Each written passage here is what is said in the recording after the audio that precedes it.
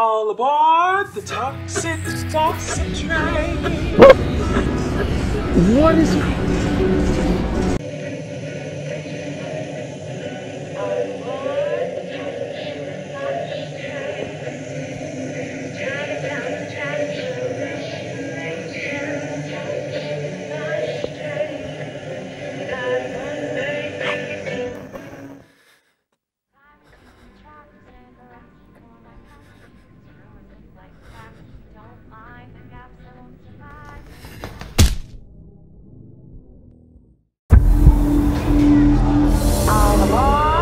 She's turned her accusations and her response into a Disney musical number here, I suppose. Doing this to someone who is in their house, been around their family, you have some issues. So my uncle is one of my best friends, and also he likes to cuddle attack, so. Sometimes I would literally just go to Google and type in like, Trisha Paytas nude. At best, this is disingenuous, and at worst, this is an active attempt to invalidate the people who have come forward to like bravely share their stories. The girl who I was sent of was kind of on a watch list. I hope you had some fun.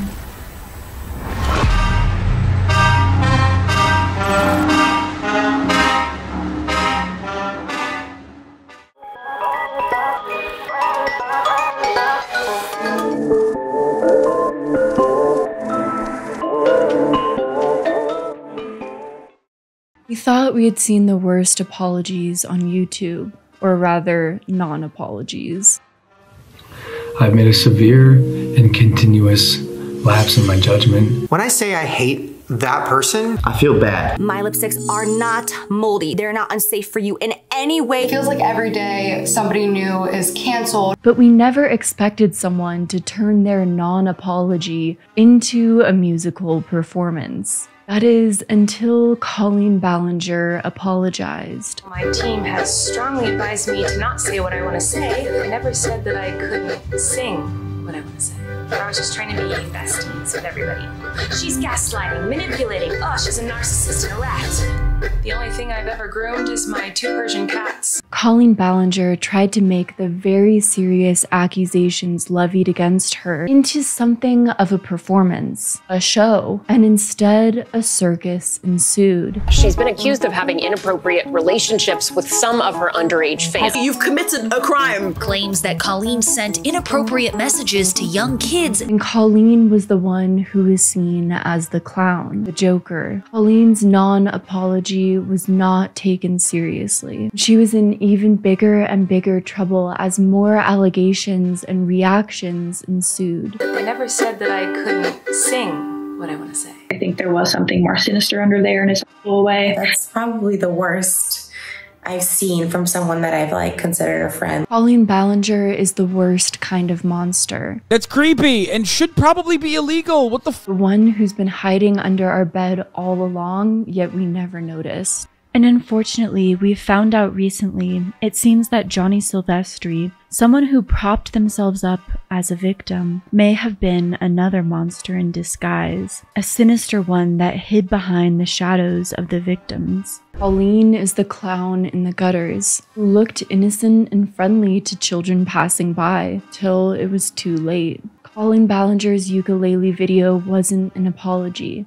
It was a performance intended to victimize herself and deflect blame onto all of her victims and all of her detractors. And now she's left countless of people scarred, damaged, and traumatized, and refuses to own up to her actions. I know you wanted me to say that I was 100% in the wrong. Well, I'm sorry. I'm not gonna take that route. But the reality is, people saw right through Colleen's clownish act, knew that the victims had a real story to tell. I remember I was just really scared of how creepy Colleen sending lingerie was. Not they were using their platforms to speak out so that Colleen could not harm any more minors the way that she had harmed them. So Colleen's clown act put her career in a casket. Her performance, her non-apology, caused a major chain reaction on the internet. Monster hiding under the bed had come out to face the light. The clown had run its final circus act. So let's do a deep dive into everything that's happened since Colleen Ballinger's non-apology.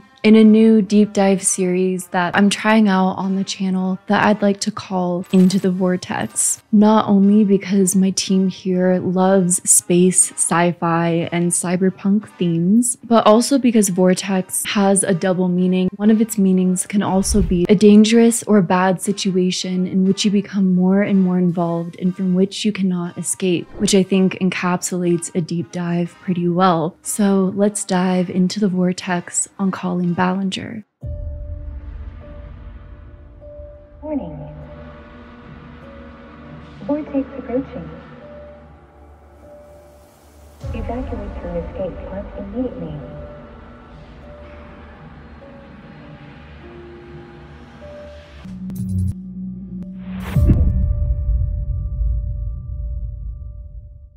Hello friends and internet acquaintances, welcome back to another video on my channel. And today's video is part 2 on the Colleen Ballinger saga, covering everything that has happened since the Colleen Ballinger apology video. Now, before we get into this video, if you watched my last video on Illuminati, I want to thank you so much for all the overwhelming support on my last video. And I was just blown away by the awesome community that we have. Before we get into the video, I have something else incredible to share that has completely transformed my daily routine, which is today's sponsor, AG1. AG1 is a game changer that makes it easy to make sure I'm getting the nutrition I need every day. Not only my essential vitamins, but also the important things like prebiotics, probiotics, and micronutrients and phytonutrients that we often forget about in our daily routines and diets. As a busy working mom, my diet lately has been significantly lacking. I've needed a lot of extra and supplemental help to get my nutrition to the level that it needs to be. Luckily, AG1 is empowering people to take ownership of their health.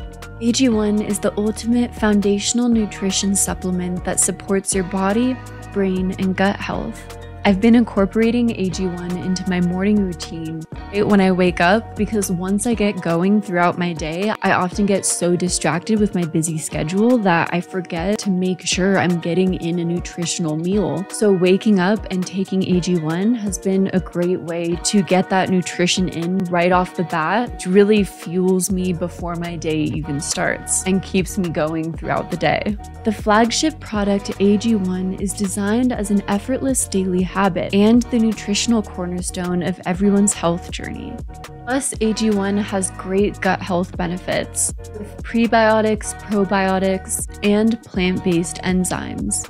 AG1 also has 75 vitamins, minerals, and whole food sourced ingredients, including rhodiola, magnesium, and B vitamins to support sustained energy, which I have definitely been needing lately. As someone who just hasn't been having enough time to have perfectly balanced nutritional meals lately, incorporating AG1 into my morning rituals has given me peace of mind that I can still have a healthier lifestyle even if I don't have the time that I used to have to be creating healthy meals. So if you'd like to try out AG1, they have an exclusive offer just for you. When you head to my special link, drinkag1.com/cruelworldhappymind, you'll receive a free 1-year supply of AG vitamin D3 and K2, and 5 AG1 travel packs with your first purchase. That's drinkag1.com/cruelworldhappymind or click my link in the description and get started today.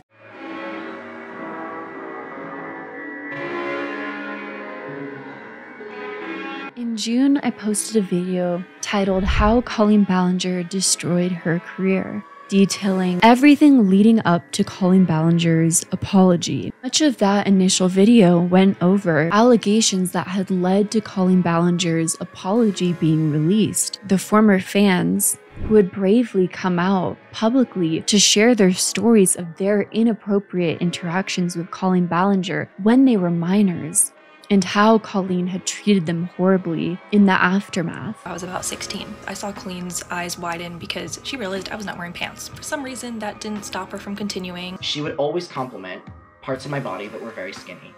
And this is something that has lasted with me for my entire life.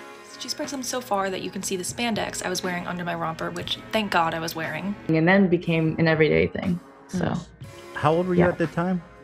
13 when it first started. But since Colleen Ballinger's apology, much has happened that, well, has left Colleen Ballinger's career in a casket, which is what we're covering in today's video. And, well, the circus surrounding everything that has transpired circulating the Colleen Ballinger controversy. But if you're feeling out of the loop or haven't watched my first video on Colleen Ballinger or need a refresher, I thought I'd summarize in a synopsis the allegations of the Colleen Ballinger controversy.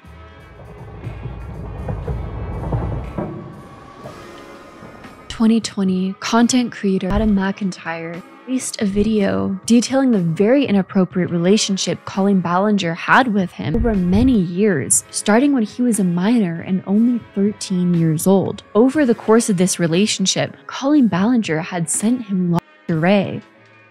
This is what I was sent, okay. After Adam had released this video about Colleen Ballinger had made a response video addressing these allegations. He asked for the underwear, and so in my mind at the time, this was no different than all the other weird stuff I send to my fans as a joke. Which initially sent a wave of bullying and harassment Adam's way from Colleen Ballinger fans.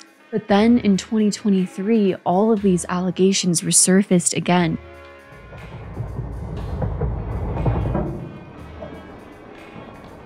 When a YouTuber by the name of Cody Rance left the Colleen Ballinger fan base and made a video about it, detailing how Colleen Ballinger was leaving inappropriate messages in a group chat that had minors. This group chat was called the Weenies group chat, and after this video would become infamous. Colleen Ballinger would allegedly leave messages in this group chat asking minors inappropriate questions like, are they a virgin? And asking what their favorite sex position is. After years of being bullied and harassed by Colleen Ballinger's fans for making claims that Colleen Ballinger was being inappropriate towards him, Adam finally felt like he was vindicated, because there were finally more stories to back up his claims of Colleen being creepy behind the scenes. He's no longer the only one shouting into the void. So Adam McIntyre released a series of videos, two of the most notable being I Was Right About Colleen and my relationship with Colleen Ballinger. People were listening to Adam McIntyre's harrowing story of what seemed to be manipulation, grooming of a minor, among a litany of other inappropriate behaviors displayed by Colleen. Adam's videos, as well as the leaked text messages, absolutely shocked people and prompted others to come forward with their uncomfortable and inappropriate interactions with Colleen.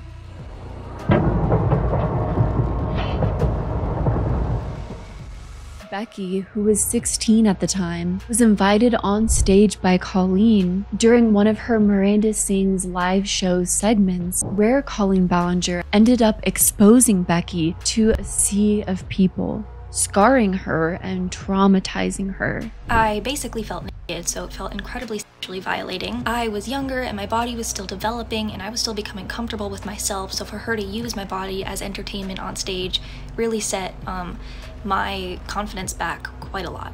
Oliver was 13 when Colleen Ballinger's brother Trent Balinger sent inappropriate DMs and messages. Throughout this story, someone named Johnny Silvestri has been highlighted as a victim. At the time of this controversy, Johnny released a series of videos talking about his experiences working on the Miranda Sings tour. Johnny claimed he was bullied and endured poor treatment while working on tour. Yes, I was a child, I was a teenager. I was bullied, tormented on a daily. But Johnny's story didn't stop there. In another video, Johnny's focus completely shifted over to Joshua David Evans, Colleen Ballinger's ex-husband. Johnny claimed Joshua had an inappropriate relationship with him. I'm not going to show the whole thing, but that looks like a phone number to me. Why did you give a 16-year-old your phone number? But much of the proof he showed for this was an old paper crown with a phone number written on it, which he alleged Joshua gave him when he was a minor, alongside photos of him with Josh when he was younger. Johnny also claimed he ran a social media account for Josh for free, but I never received any payment for it. As I mentioned in my previous video, which mirrored a lot of Adam's experiences with Colleen Ballinger. Whenever anyone tried to press for hard evidence that Joshua David Evans groomed Johnny and was, as Johnny continually claimed, worse than Colleen Ballinger, there was always a convenient excuse as to why Johnny couldn't show evidence. My old MacBook Pro revived itself. But many people initially believed Johnny out of their good nature and wanting to believe victims. And now many believe that Johnny abused people's good nature and accused an innocent man. What didn't help with this matter is Joshua David Evans had made statements apologizing for inappropriately interacting with underage fans, which led many to assume, inaccurately it now seems, that Johnny was telling the truth. Apologizing to you is the least I could do to begin. For everything, I'm sorry.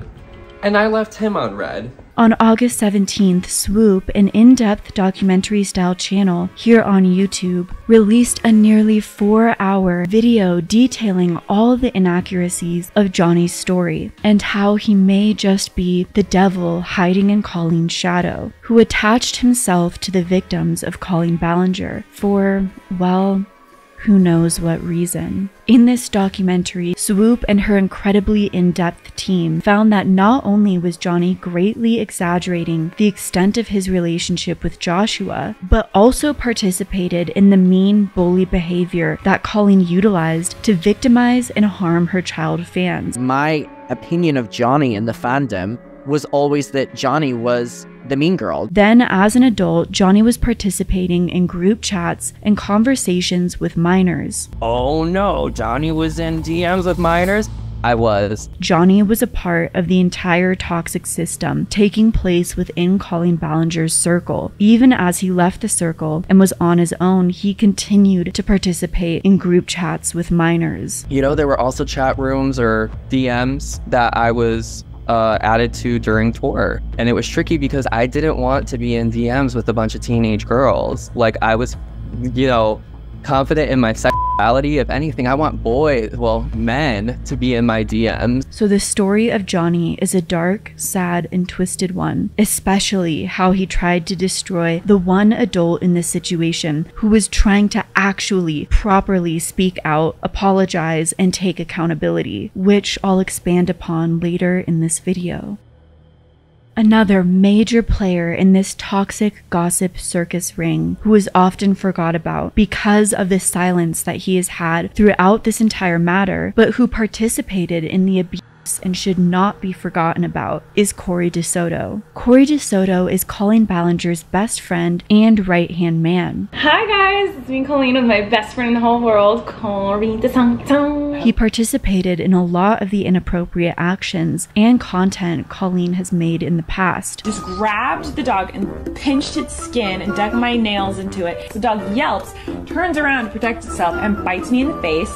And then they had to put the dog to sleep because the dog was dangerous to be around. So I murdered a dog. Was involved in the group chats with minors, messaging minors frequently with inappropriate messages. Corey sends into this group chat of people of very young ages and says, I swear to the Lord, if I find out you leak this info to your friends, I'll block you all forever. Even at one point, sending an infamous audio message that Adam had shared saying that these minors are close friends to him. Hey everyone, it's Corey. I just wanted to record a voice memo because I have like a lot to say. But first of all, I just want to say that I love all of you. Like, you honestly mean so much to me. Oh my god. You have no idea. I know that it sounds weird because I'm a full-grown adult and some of you are younger. He fat-shamed a fan at a meet and greet, and according to many victims, was involved in much of the bullying that took place behind the scenes. So Corey is just lying on me yet again.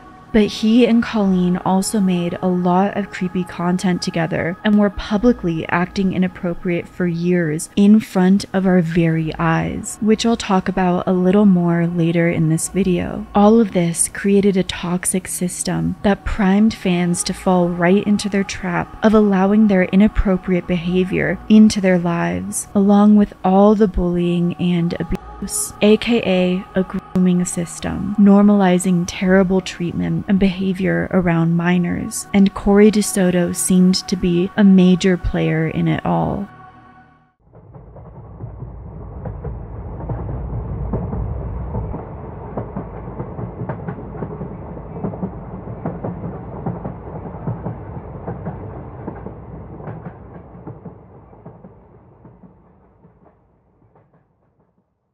People were saying, collectively, this is messed up. And collectively, we're saying, Colleen, you need to say something about this because this is messed up. Well, what we never expected was exactly what happened. I won't survive in the crash, but hey, at least you're having fun. The non-apology, the career casket, the circus performance, the toxic gossip train. Colleen Ballinger's apology has officially been rated the absolute worst apology of all time. Absolutely everyone has reacted to it, and well, it's become a shit show. More and more allegations have surfaced. More and more things have come out about Colleen. The more you find out about Colleen, and the deeper you look, the more and more you uncover. And well, we've uncovered a lot here, so get ready.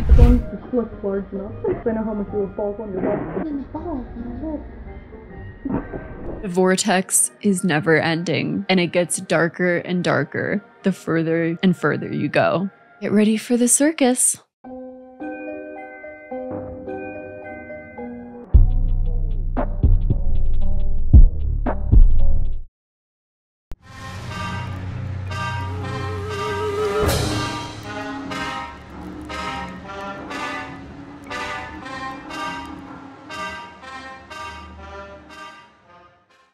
Hope you had some fun.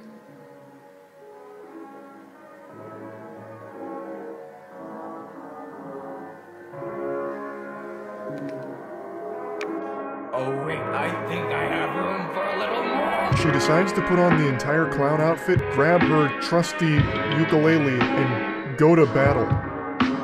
As a defense lawyer, certainly not a good idea. That's the sort of thing that gets you hammered on sentence.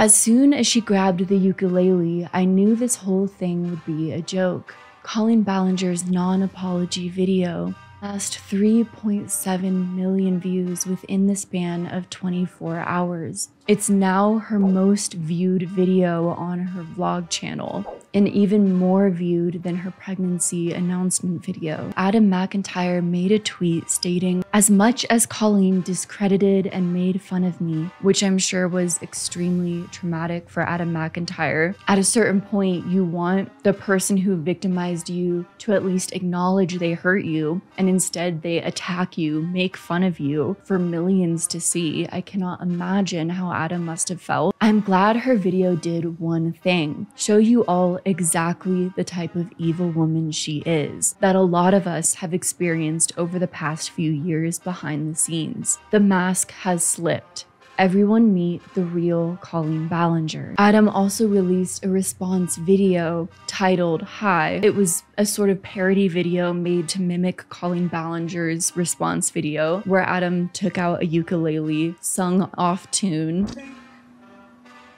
So, did you make a mistake, or are you saying it's all lies? I don't know what the narrative of this video is.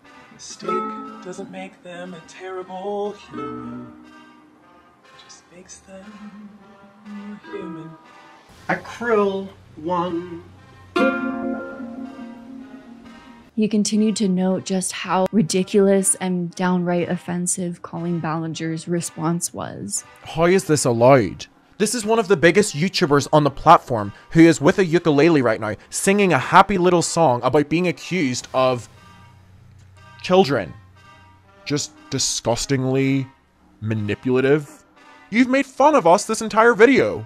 You've made a silly little song about being accused of being very towards children. And as a person watching this unfold, I couldn't help but feel sad for Adam, because he had probably at least somewhat wanted Colleen to respond like a normal human being, acknowledge that she had hurt him when he was a minor, that she had abused his love for her. This is someone that I loved so much. She pulled out a ukulele and called him a liar in front of millions of people. I mean, what do you even do with that? Colleen decided to make this serious accusations into a mockery for all to see. So the internet reacted to this with absolute shock, dismay, and of course, YouTube reaction videos. Didn't know what a lapse was, so hope you're all having fun. Hope you're all having fun with that. People made AI versions of the Colleen Ballinger non-apology song. Just as long as it's entertaining to you. Right? You guys having fun? And if you didn't know the context behind the non-apology song, we're just viewing a lot of the memes behind it, be tricked into believing that a lot of this isn't serious. But this is not all fun and games. Because for years, online and in person, Colleen Ballinger was having inappropriate interactions with her underage fans. And while I am not personally a legal expert or a psychologist, there are experts in those fields who have reacted to her actions online. So let's see what those experts have said on this situation. There's a YouTube video titled "Criminal Defense Lawyer Reacts to Toxic Gossip Train" by Runkle of the Bailey. My name is Ian Runkle. I'm a Canadian criminal defense lawyer. And according to Runkle of the Bailey, in Colleen Ballinger's non-apology, she paints herself as the victim in the situation, whereas from a legal standpoint, she's obviously seen as the main aggressor. Someone who views themselves as the victim when they're actually legally considered the aggressor, that's the sort of thing that gets you hammered on sentence. Considering how in Colleen Ballinger's non-apology video, she already referenced making past mistakes. Also, she's just admitted that there's something in her past. That's already an admission that on cross-examination, you could make all sorts of hay with. Colleen goes on to admit she was guilty of creepy and off-putting behavior, weirdly referring to herself as a creepy aunt at a family gathering. When Colleen says, "I used to message my fans, but not in a creepy way like some of you are trying to suggest, but more in a loser way," Runkle goes on to say that this is a terrible admission. So you were saying that you had inappropriate contact with your minor fans. That's an admission here. Colleen also has a self-serving attitude in her non-apology video, saying that she felt it was important to tell her side of the story. I still felt it was important to come on here and defend myself a little. Which Runkle says is one of the main ways people end up incriminating themselves. People say, I just felt it was important to tell my side of the story. That's how they explain that they talk to the cops. And often that is what gets them into even worse trouble. Like when Colleen admits to messaging her underage fans in her non-apology video. During the closing section of Colleen Ballinger's apology video, Colleen continues to emphasize the fact that she made mistakes. Have I made lots of dumb mistakes? Yes. Have I made lots of dumb mistakes? Yes. Everybody has. Every single person. But in the context here, this again is great fodder for cross-examination. Sometimes people make mistakes simply because they made a mistake. Is her literally admitting that she made these mistakes? But under this very serious context, People do not care at all about being forgiving when these allegations are this big of a deal. Towards the end of Runkle of the Bailey's video, states he cannot imagine at all that she ran this by her legal team. I can't imagine she actually ran this by her team and they said, yeah, go ahead. That's excellent. Runkle goes on to say there's no real way to know whether or not any of these allegations could be strung together as something that's worthy of a charge. But if one could be thrown together anyway, there's an absolutely massive amount of supporting evidence, especially through this video, that Colleen should be concerned if that did happen. But some of the allegations should have her in sort of a defensive posture, a position where she might realize, hey, I could get charged, I should be being careful. Important thing to point out is that YouTuber Onision is currently being sued for grooming. So really, who is to say that Colleen couldn't be sued for the same thing as well? Though I'm not a lawyer, so I don't know. Child grooming is a federal crime, but oftentimes it has to be linked to the perpetrator having a sexual intent. The federal government defines grooming, which is technically called enticement, as a method used by offenders that involves building trust with a child and the adults around a child in an effort to gain access to and time alone with them.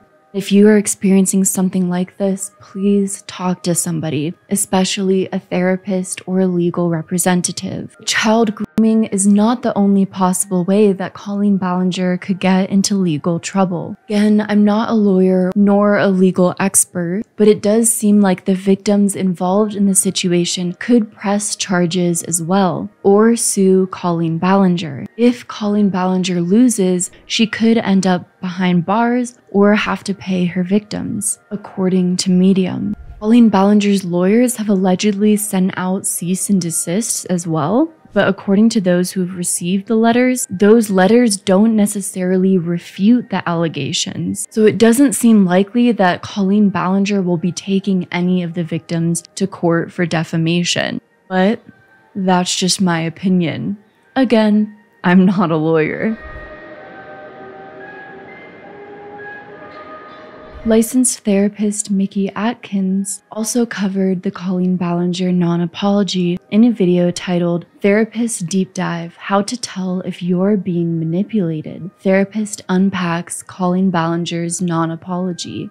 Mickey Atkins explains from a therapist's perspective why the Colleen Ballinger non-apology is so manipulative. In my opinion, this is becoming a thing that is more and more common in like influencer apology videos, is this attitude that like I'm being victimized by being held accountable for my behavior, which is again problematic and manipulative. Immediately right off the bat, Mickey states that even though body language is quite an unreliable field, as a therapist, she makes a point to discern how the opening body language of Colleen Ballinger staring at the camera absolutely oozes with contempt. It's like, look at this face that she's making. It just reads like it's oozing in contempt and resentment for her perceived or like proverbial audience, which is not a good sign. A lot of the behaviors seen throughout Colleen Ballinger's non-apology video is really an attempt to provoke shame and guilt from the people who are calling out Colleen Ballinger on her actions. This seems like an attempt to create or provoke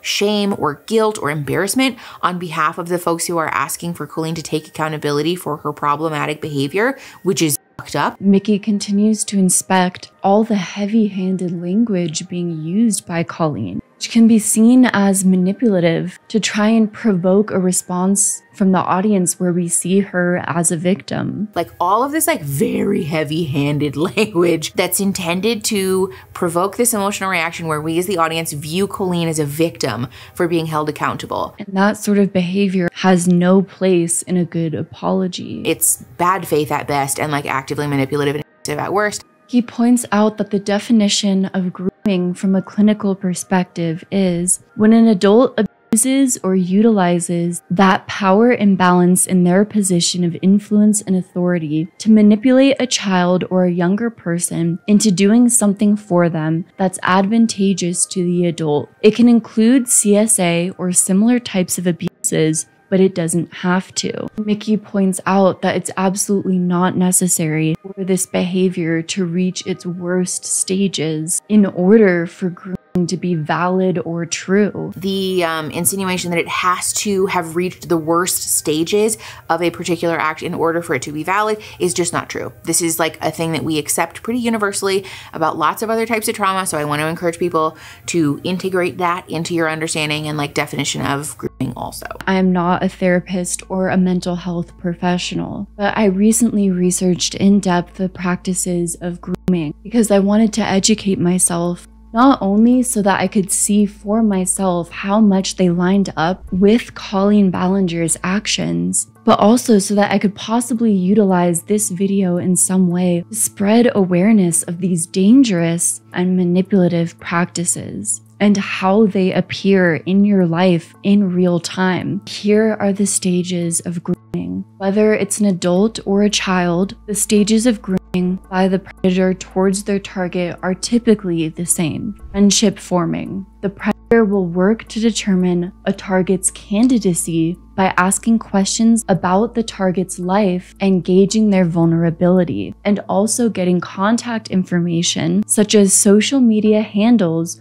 or phone numbers, such as when Colleen Ballinger first followed Adam McIntyre on Twitter. Colleen and Corey were doing a live stream and they stumbled across my Twitter account. This was the day before we officially started really talking. They found my Twitter so funny that they said they needed to send me bra and pants that Corey was wearing during the live stream. Relationship forming. The predator works to gain the target's trust. The predator may also share a secret that only the target can know, then ask for a similar secret to level the playing field. For example, when Colleen Ballinger would share with Adam McIntyre intimate details about her divorce and sex life. You have messaged me, virgin, pics, sexual position, period talk, like all this, sex with your ex-husband, Josh's penis size, all this. Threat gauging. The predator will engage in a risk assessment to determine how accessible the victim truly is. This is more common among predators who are grooming children, but can also happen with adults who will check a target's relationship strength with friends, family, and roommates. For example, when Colleen traveled to Ireland and wanted to visit with Adam and double-checked to make sure that when Adam met her at a restaurant that his parents were not coming. And then I go, my parents are so mad, and she goes, wait, are your parents coming? What's happening? I'm confused. Because the worst thing for Colleen is for my parents to be there because she can't talk to me inappropriately.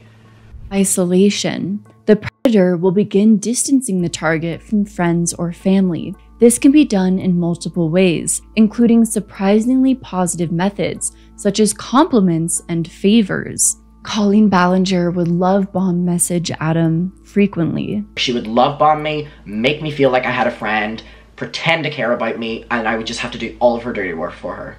The predator may tell the intended victim that they feel an especially strong connection to them, which Colleen Ballinger did with Adam McIntyre, or that they understand each other in a special way that no one else can get. Control is the predator's intent. By appearing calm and concerning, the predator is seeking to increase their influence over the victim to advance their agenda. Use. In this phase, the predator will start to use their target to meet their needs. With children, this is generally sexual in nature, but predators will use victims for money to accomplish morally questionable things for them, or even just to fill an emotional need. Oftentimes, Adam was emotionally filling a need for Colleen Ballinger. So this is why I wanted to help. This was why I helped over the years, because she would actively say that she was struggling with the character, and I wanted to help my friend out. Then he helped her when she needed help with her Miranda Sings account and did free work for her. And how many times she told me that she was going to bring me on as an intern, I cannot even count. 4 years of work. Maintenance. Once the victim is doing what the predator their wants, the predator will work to keep them under control through various means. These methods can include gaslighting, telling the victim their feelings are crazy or unreasonable, destroying the victim's self-esteem, or continuing to isolate the victim from their loved ones. I mean, once Adam tried speaking out publicly initially, Colleen used all of her power and platform to try and silence him as much as possible. To then find out that within that moment she was running with this narrative against me and trying to ruin me within the fandom and get people to turn on me and call me someone that was just trying to ruin her career and take her down. It was not like that at all. The result of grooming to a victim can be catastrophic in terms of loss of self-esteem and personal safety, psychological trauma, and harm to the victim's financial resources and personal wealth. And almost all of these tactics, in my opinion, Adam clearly documented Colleen using on him. And instead of Colleen seeing that and apologizing privately, she tried to victimize herself. Tried to turn it all around as if her victims were the ones inflicting harm onto her in her public non-apology. Bring out the daggers made from your perfect past and stab me repeatedly in my bony little back. Which, as the lovely Swoop has noted in videos, as well as others, is utilizing Darvo abuse techniques. The definition of Darvo, originally coined by psychology researcher Jennifer Freyd, developed by other researchers in the Freyd Dynamics lab. Darvo refers to a reaction perpetrators of wrongdoing, particularly sexual offenders, interestingly enough, may display in response to being held accountable for their behavior. Darvo stands for deny, attack, reverse, victim, and offender. The perpetrator or offender may deny the behavior, like when Colleen said, doesn't matter if it's true or not. Doesn't matter if it's true though. Lies and rumors that you made up for clout. Attack the individual doing the confronting, reverse the roles of victim and offender, such that the perpetrator assumes the victim role and turns the true victim, or the whistleblower, into an alleged offender. Like when Colleen was using words as if her victims were attacking her, to the point that in her song, she was acting as if her victims were literally killing her. You tied me to the tracks and harassed me for my past. I won't survive in the crash. This occurs, for instance, when an actually guilty perpetrator assumes the role of falsely accused and attacks the accuser's credibility and blames the accuser of being the perpetrator of a false accusation. Throughout Colleen Ballinger's apology, Mickey Atkins shows that though Colleen Ballinger is clearly the perpetrator who has inflicted harm onto her victims, she continually tried to reverse the role, completely minimizing her actions. The only thing I've ever groomed is my 2 Persian cats. I'm not a predator, even though a lot of you think so, because 5 years ago I made a fart joke. Making her victims out as if they were these cruel monsters, simultaneously singing and mocking them. The irony of it all. It is true Darvo tactics at its finest, all for the world to see. Adam McIntyre allegedly posted onto the Colleen Ballinger Snark subreddit a really moving post that I thought was important to read, because it really shows just how hopeless victims can feel sometimes when these abuse tactics are deployed onto them. Also shows just how amazing it was that Adam continued to speak out. So Adam posted, "It's Adam, just a couple of thoughts. When Colleen inevitably flips this around on me again, like she did in 2020, and tries to ruin my life again, and let's say everyone turns on me and hates me again, at least I know I've provided so many people the confidence to feel they can speak up against huge powers in their life, so it would have been worth it." Adam is definitely an inspiration because of that reason. Because Colleen has tried to do everything in her power to deflect and outright damage the victims' reputations through refusing to acknowledge the pain and the suffering that she has caused them. On July 10th, the entire Miranda Sings tour was officially cancelled. Colleen had 11 shows left in 2023 by the time the Colleen Ballinger allegations have gone mainstream. And when these shows were canceled, there was no statement from Colleen Ballinger or her team. Though I think they may have had bigger fish to fry by that point. I'm guessing Colleen Ballinger probably lost out on a lot of money over this, which is a major real-world consequence from her actions. One of the biggest I've seen from a YouTube controversy, and personally, I'm glad to see someone have a real-world consequence for greatly hurting their fans. If you hurt your fans, you should not be able to continually make money off of them. And on top of the tour getting canceled, sponsors also pulled out of their relationship with Colleen Ballinger. Pop Crave posted a tweet stating, Colleen Ballinger loses sponsorship deals with OneSkin and Zodoc over grooming allegations. We have decided to cease the relationship completely. This behavior is appalling,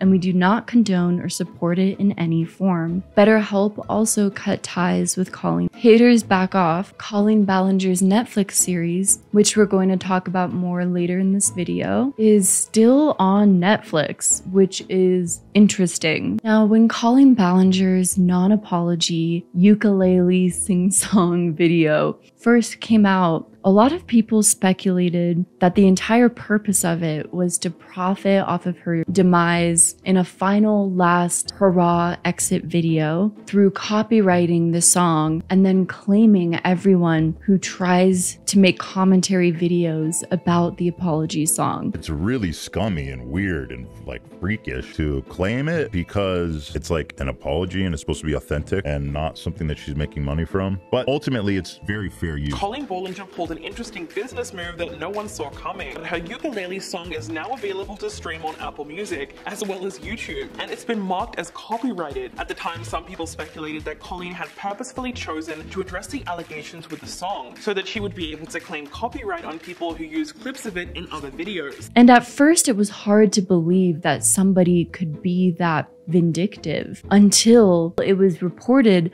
that the song had been uploaded to iTunes. Then it was reported that the H3 podcast, who is one of the channels that was known to be interviewing a lot of the victims who were speaking out, got copyright claimed for a portion of their video where they featured her apology song. Ethan Klein at H3H3 Productions on Twitter tweeted, Colleen Ballinger uploaded Toxic Gossip Train to CD Baby and is claiming us. I said Colleen Ballinger uploaded Toxic Gossip Train to CD Baby and is claiming us, so here it is. She was generous enough to do our sharing revenue. Yeah, right. Guys, don't worry, I'm disputing it. And you can see through the screenshots on the podcast's YouTube analytics where it shows Toxic Gossip Train as a song that was claimed, though there is technically no definitive proof that it was Colleen Ballinger specifically who uploaded this song to iTunes and claimed it. Though there is a screenshot on Apple Music that shows Toxic Gossip Train as an EP with the name Colleen Ballinger. On one of the screenshots that H3H3 Productions uploaded, it does say that it was CD Baby on behalf of Colleen Ballinger, and that it allows for revenue sharing in what looks like every single country out there. And so if this was Colleen Ballinger's doing, it does make you wonder if all of this was a ploy to make a profit off of this controversy that was going to be widely talked about. In a BuzzFeed article, Colleen Ballinger's legal representative said Colleen had nothing to do with the song being uploaded to Apple Music. The lawyer told BuzzFeed, Ms. Ballinger did not upload the song or video to Apple Music or to any other streaming platform for sale or for any other purpose. We don't know how it got published on those platforms. When Pop Crave posted about this claim, Ethan Klein tweeted it and said, can you please tell her legal reps that she still has our podcast claimed? Though eventually the claim was dropped. And Ethan Klein tweeted, Colleen or whoever was impersonating her dropped the claim. But the allegations get much more serious. After the non-apology and the internet's reaction to the non-apology, another allegation surfaced that a lot of people were not expecting.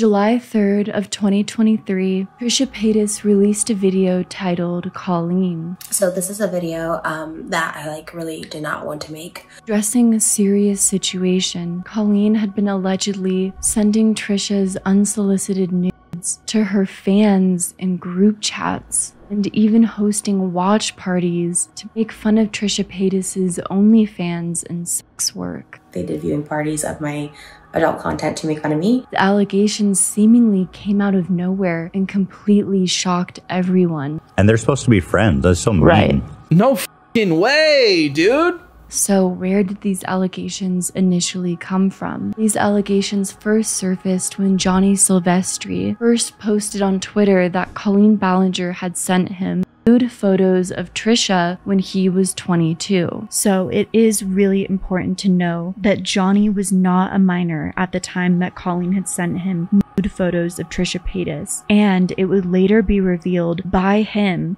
that he also participated in sending nudes of Trisha Paytas. If I'd find a photo, I'd follow Trisha, so if she'd post something publicly, or sometimes I would literally just go to Google and type in like Trisha Paytas nude. This is a completely different matter than Adam McIntyre, who was a minor at the time when Colleen Ballinger allegedly sent Trisha Paytas' nudes to him in group chats.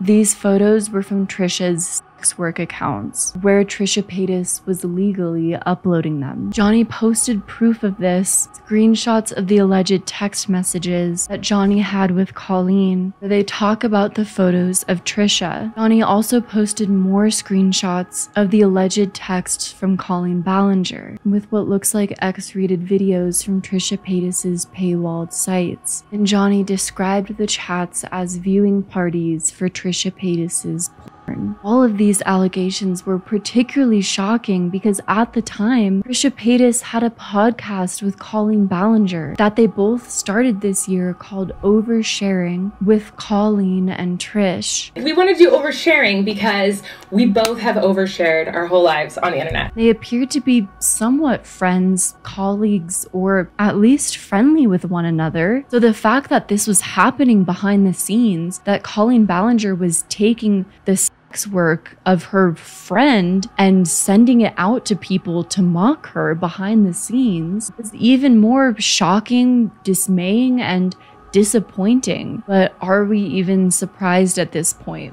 No, we are not. Now, of course, if you've been following my channel, you'd know that I've done a video on Trisha Paytas and some of the past mistakes that Trisha Paytas has done. But I also personally believe just because someone made past mistakes does not justify others sending their nudes in group chats or abusing them in that manner.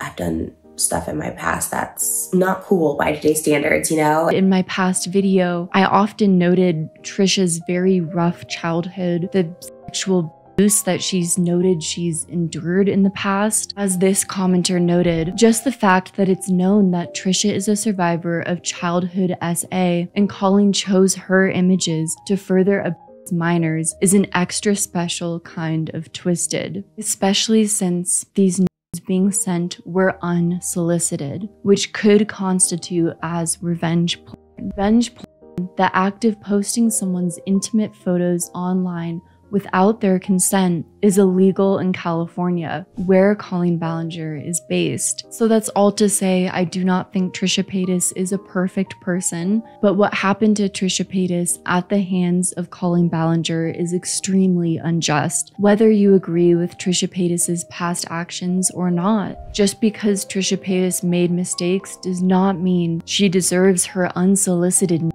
being spread by someone who pretended to be her friend. Johnny Silvestri, the person who originally brought these allegations public, made a Twitter post apologizing to Trisha Paytas about the entire situation, saying, "To Trisha Paytas, I'm so sorry you had to learn about these things in a public light. Believe me, if I had a way of contacting you privately, I would have much preferred doing so." After hearing Johnny participated in sending nudes of Trisha, if I'd find a photo, I'd follow Trisha, so if she'd post something publicly, or sometimes I would literally just go to Google and type in like Trisha Paytas nude.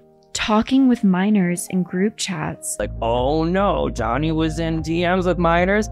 I was. And participated in conversations where Colleen shared news of other fans. The girl who I was sent news of was kind of on a watch list. What? Nudes of other fans who he admitted their unsolicited nudes were being sent around by Colleen, and he was complicit in it. It is hard to believe at this point that this is a sincere apology that we witnessed. It is hard to believe that Johnny's intentions weren't to make a public spectacle with these tweets that he shared of Trisha Paytas. I have to wonder what Johnny's intentions were with posting it all publicly. Trisha Paytas made a video recently speaking on how Johnny Silvestri releasing the photos publicly of her work made Trisha feel forced to speak about the issue publicly. Now I can see that those photos were posted with certainty to humiliate me, to force me into talking, because he was so upset that I wasn't saying anything, that I wasn't talking, that this forced me to talk.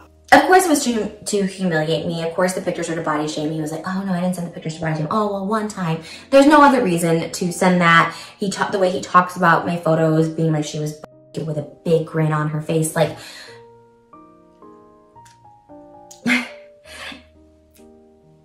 it's just that is manipulative, that is gross, that is disgusting, that is a form of just forcing someone, of humiliating them. Which is unfortunate. No one should feel forced to speak on such a sensitive matter. Unfortunately, when Colleen Ballinger was sending Trisha Paytas' unsolicited news to fans, at least one of those fans that we know of was a minor at that time. The text came out and the minor fan, who is now an adult, has said that those same pictures were sent to him. This is all alleged, as I haven't seen anything. This is extremely serious. But I feel like this is beyond drama. I've had like a sick to my stomach feeling for a while now. I had nothing to do with this. I do not condone it. I think it's the most disgusting thing. In the video, Trisha talks about how she has a very hard boundary when it comes to dealing with minors and interactions with minors. It's a very hard boundary. Like it's one that I don't let up on with anybody.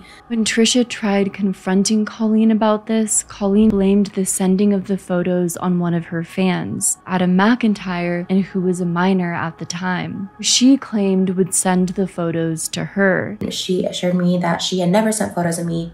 This one fan, who was underage at the time, would send photos to her. She's like, no, he was a fan. He sent photos to me. Which, of course, either way is extremely inappropriate, and any reasonable person, if a minor was sending them nude photos of their friend, would shut that down immediately and inform the friend that a minor was obtaining nude photos of them on their 18+ paywalled site. In Trisha's video, she made it adamantly clear that she does not support any of what Colleen has been accused of and feels very deeply for all the victims. She says, "This was the worst I've seen from someone I've considered a friend, and it is downright cruel." In Trisha Paytas' recent podcast episode, she also supports Adam McIntyre. She writes about him saying, "This trauma to a 14-year-old is some irreparable damage. It's devastating. It can negatively impact him for life. You can dislike Adam, but he is 100% a victim in this and has every right to make 1,000 videos if he wanted to. And in my opinion, Adam doesn't need to apologize for any of his actions as a minor. He was a child and still is very young to process all of this." In that podcast episode, Trisha Paytas also talks about how Colleen Ballinger sent her an apology message where Colleen admits that she did send those text messages, apologizes to Trisha for not admitting it sooner. She sent me an apology on that Saturday after I made the video. I made the video July 3rd, and then she sent me an apology on like Saturday, July 8th or 9th. Legally seems like a very dangerous thing to be admitting because of California's revenge laws, and also the fact that she was sending them to Adam, who was a minor at the time. Andrew Brettler, has your client Colleen Ballinger informed you that she has just admitted to a crime?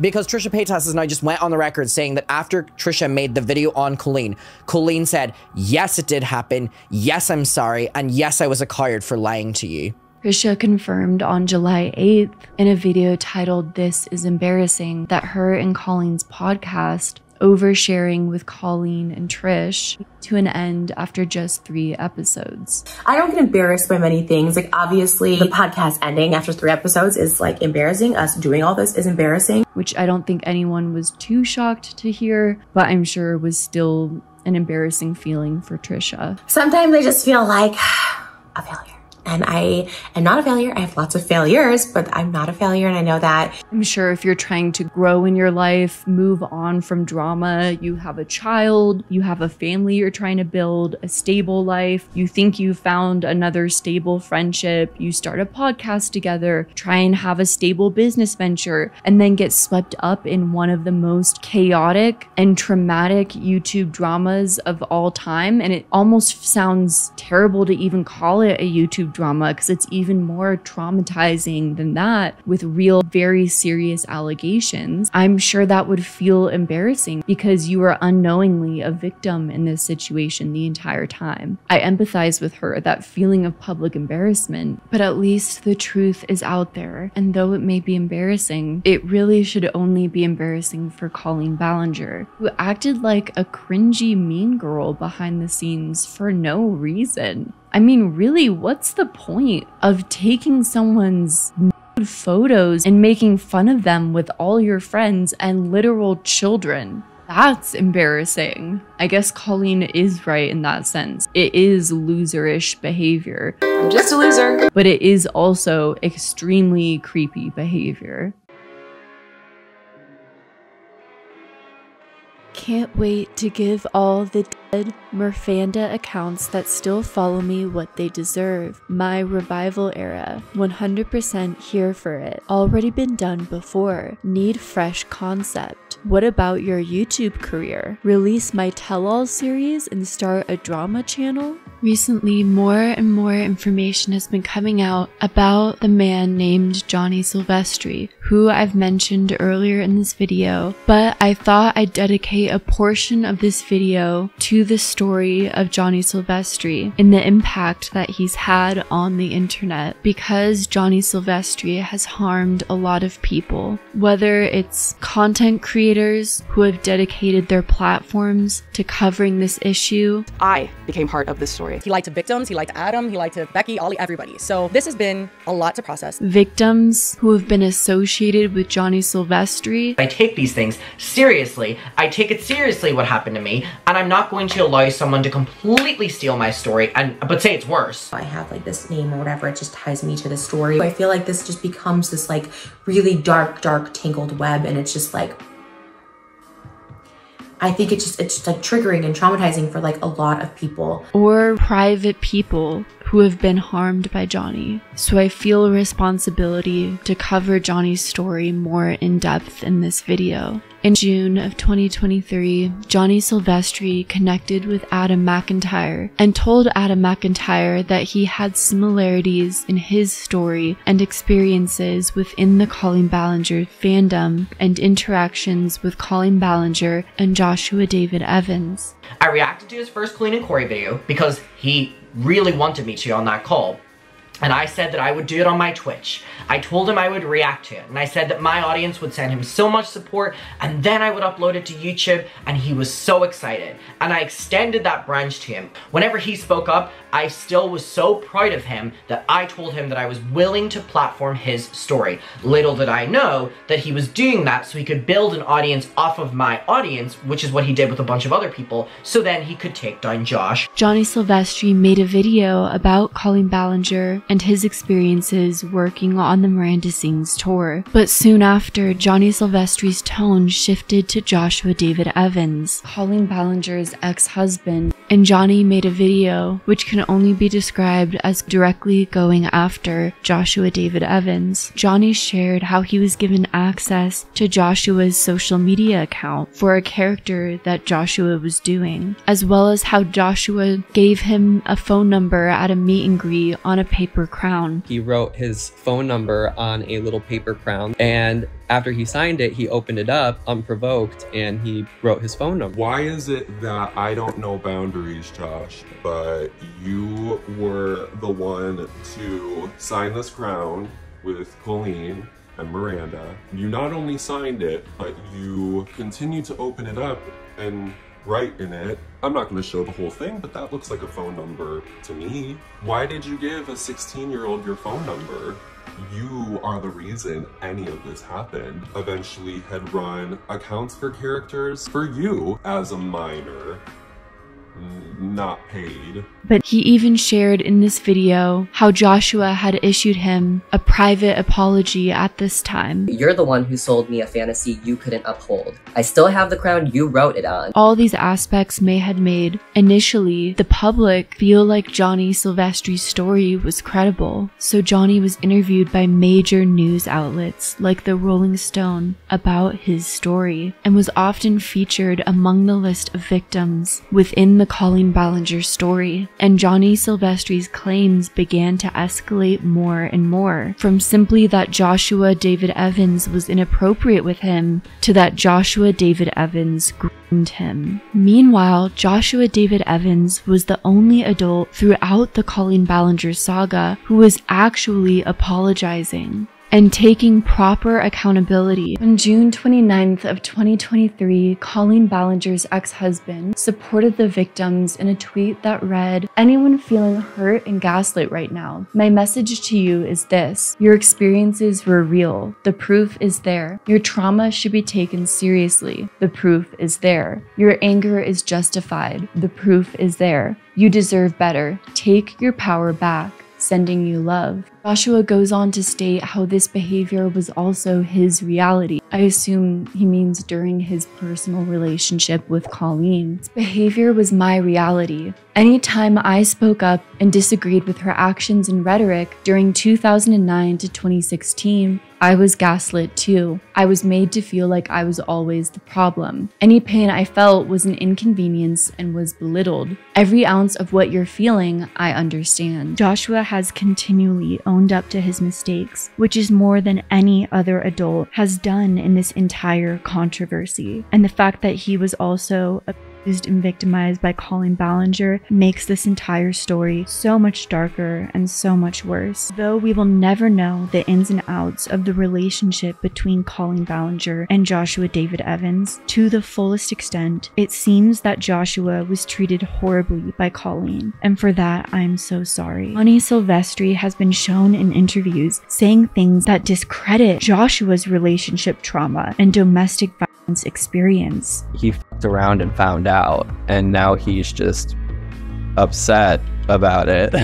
Joshua goes on to state that he has no desire to use this entire situation as a catalyst for a comeback on YouTube. I have no desire to use this as a catalyst for a YouTube comeback. It's not a safe place for me. I'm past that. My voice is only here to help validate those that are hurting, nothing more. I have no need to make any money off of this. That is gross and not in my heart whatsoever. The internet initially reacted positively to Joshua David Evans' posts, praising him for his acknowledgement of the victims and accountability for whatever role he played in all of it. But quickly and swiftly, Johnny Silvestri interjected, ignoring any accountability that Joshua tried to take, any apologizing that Joshua tried to make, only trying to further highlight himself, Johnny, as a victim. He was a dude pushing 30 who leached on to a vulnerable kid. Now it seems Johnny may have at times greatly exaggerated and other times outright falsified this information. For what exact reason, it's unknown, though many feel it was to further push himself into the spotlight. Within these public apologies, Joshua David Evans continually apologized to Johnny Silvestri, but it's important to note that within these public apologies, Joshua David Evans Evans never apologized for grooming Johnny Silvestri or doing anything remotely close to that manner. Joshua David Evans simply apologized to Johnny Silvestri for interacting with him too much within the boundaries of the fan-creator relationship dynamic. According to the Rolling Stone, Evan acknowledged Silvestri's claims, posting a public apology to his Twitter saying he had acted inappropriately. My hope is that I can help remove some of the burden by acknowledging your experience and taking accountability. Evans also apologized for dragging other underage fans into an abusive fan-creator dynamic. Before I take a break for my own mental health, I also wanted to formally apologize to anyone else out there that got dragged into such an abusive fan-creator dynamic with me. Still processing how to rectify it. Just know you never deserved it, and I hope you're finding peace. But when Johnny continued to publicly call Joshua a groomer, it got to the point that Joshua had enough. He had continued to apologize, and still Johnny was publicly attacking him, making claims over something that Joshua had never claimed to do. When Johnny had gone on specific podcasts and continued to make these claims, finally Joshua had begun to tweet that Johnny was spreading misinformation. But people still believed Johnny. He was propped up by so many credible sources and was claiming really egregious things about Joshua. Johnny had claimed that for many years, Joshua had an inappropriate relationship with Johnny when he was a minor, under the guise of wanting to mentor him. I think to this day, he has this skewed idea that he was being a mentor. Johnny claimed he went with his parents to meet Joshua at a car show. There was the one where we had our little coffee date at Starbucks when I went to the auto show to visit him. And then later, when Johnny was an adult, he went to see Joshua perform in California at a show in Irvine, where Johnny would come out to Joshua. That's the night that I told him, this was 2015, I'm gay. And he looked at me and said, well, that's none of my business. But besides these interactions, most of Joshua and Johnny's interactions were public-facing. Their Twitter DMs have now been brought to light and show little interaction between the two. And Johnny openly admitted he hadn't texted with Joshua that often, and that they had a mostly public relationship. And then you guys started texting like on a one-on-one basis?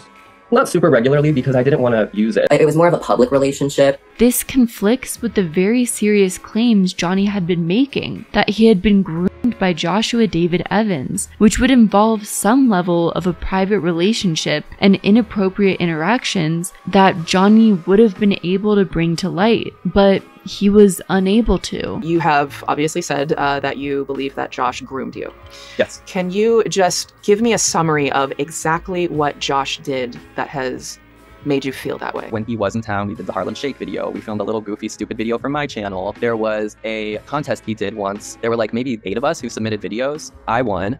And my prize was a ball of duct tape. The only things he was really able to prove were some photos of Joshua David Evans in video calls with minors, which, as we now know, he has been doing the exact same thing this entire time. It is never okay to fake claims of abuse, not only because it can ruin someone's life, but because it can also cause harm to victims and their stories. And that is what all of this should be focused on. The real victims of Colleen Ballinger. Because at the time of making this video, it seems publicly there have been no other reports or credible allegations of minors coming forward alleging that Joshua abused them. The villain Joshua David Evans was painted out to be was from Johnny and Johnny alone. All I'm left feeling after this information has come to light over Johnny Silvestri due to Swoop and her incredible research team is just wondering why. Why go through so much trouble to attach yourself to these victims, continually push yourself into the spotlight, and attack and practically defame a man who has done nothing but try to apologize to you for any hurt you may feel over the interactions they've had with you over the years, which seem to be very minimal. Johnny Silvestri has been caught continually contradicting himself and his own involvement in causing harm within this toxic system of the Colleen Ballinger fandom. I remember it was around 2013 starting to see this Adam kid pop up. We just kind of picked on him for being so young. When it comes to Adam, personally, I don't really think I partook. And saying things that seemed to prove that Johnny was just in it for the fame. Like how he struck out with Josh so Colleen can be his redemption. I struck out with Josh, maybe Colleen can be my redemption. Which, in the context it was clipped in this interview, seems to be a very strange thing to say. If Josh was someone who harmed you, why would you say that you struck out with Josh? And if Colleen was also someone who harmed you, why would you years later say that Colleen was your redemption? And what does that mean was your intentions with these people? Johnny continually attached himself to other victims, so their stories would amplify his. She had her relationship with Adam while Josh was having his relationship with mine. They were probably both on their phones on opposite ends of the couch, DMing minors. Which is not the purpose of what this story is. It's a horrific experience of when influencer culture can be damaging to children. It is not an opportunity to become famous. Johnny was also platformed by people who wanted to give these victims a chance to share their story. And it seems that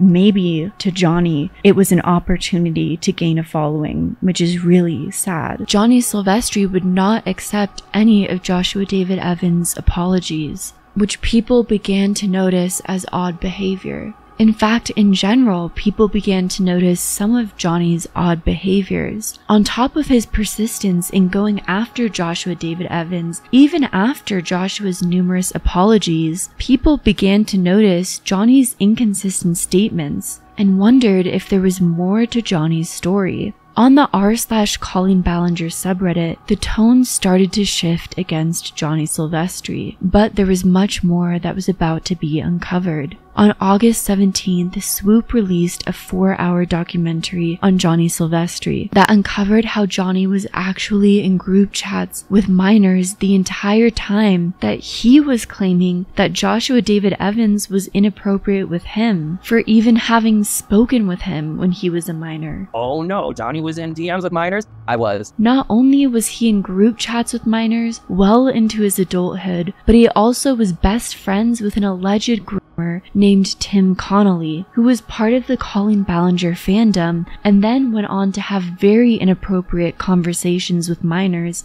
in group chats and video calls. Johnny Silvestri even developed his own young fans off of working on the Miranda Sings tour, but he longed to be part of the It group with Colleen Ballinger and would, according to Johnny's own account, bully other fans and alongside Colleen, participate in the sending of nudes of Trisha Paytas and even of another fan. Sometimes I would literally just go to Google and type in like Trisha Paytas nude. The girl who I was sent nudes of was kind of on a watch list. All to be a part of Colleen Ballinger's circle. People were shocked at this turn of events, that Johnny was in fact not a victim at the hands of Colleen Ballinger and her ex-husband Joshua David Evans, but could have in fact been a perpetrator who perpetuated Colleen Ballinger's toxic ways. After Swoop's video, Johnny Silvestri made a statement saying that he feels betrayed by Swoop and that basically he'll be coming forward with more information soon. So far, no information from Johnny has surfaced, and Johnny Silvestri has gone into hiding.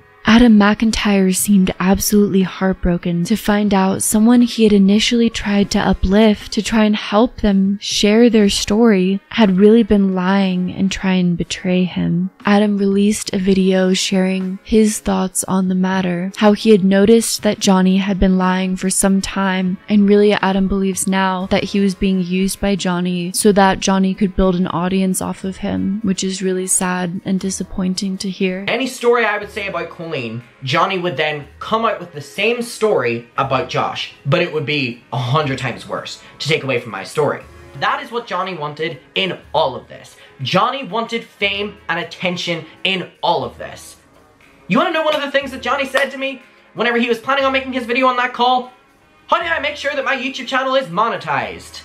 On the Colleen Ballinger snark subreddit, someone from Swoop's team posted an update that reads, "We began researching the Colleen Ballinger story at the start of June. We decided early on that much of the research should come straight from the source, including Johnny Silvestri, who you may have heard we interviewed for 6 hours in early July, following an hour of interviews conducted over Twitter voice notes in June. Despite the interview lasting as long as it did, part 3 was always intended to be an update on the story as a whole, which would include Johnny's allegations against Joshua as a section. However, following that interview, a few disturbing developments occurred that completely changed how we were even planning on approaching part 3 in our series. We personally received 3 separate allegations against Johnny Silvestri, on top of discovering the allegations raised against him on another subreddit, and we were given reason to believe that Johnny actually doctored evidence he sent to us in our investigation to change the context of that evidence completely. One allegation we received was from a now adult who had been in group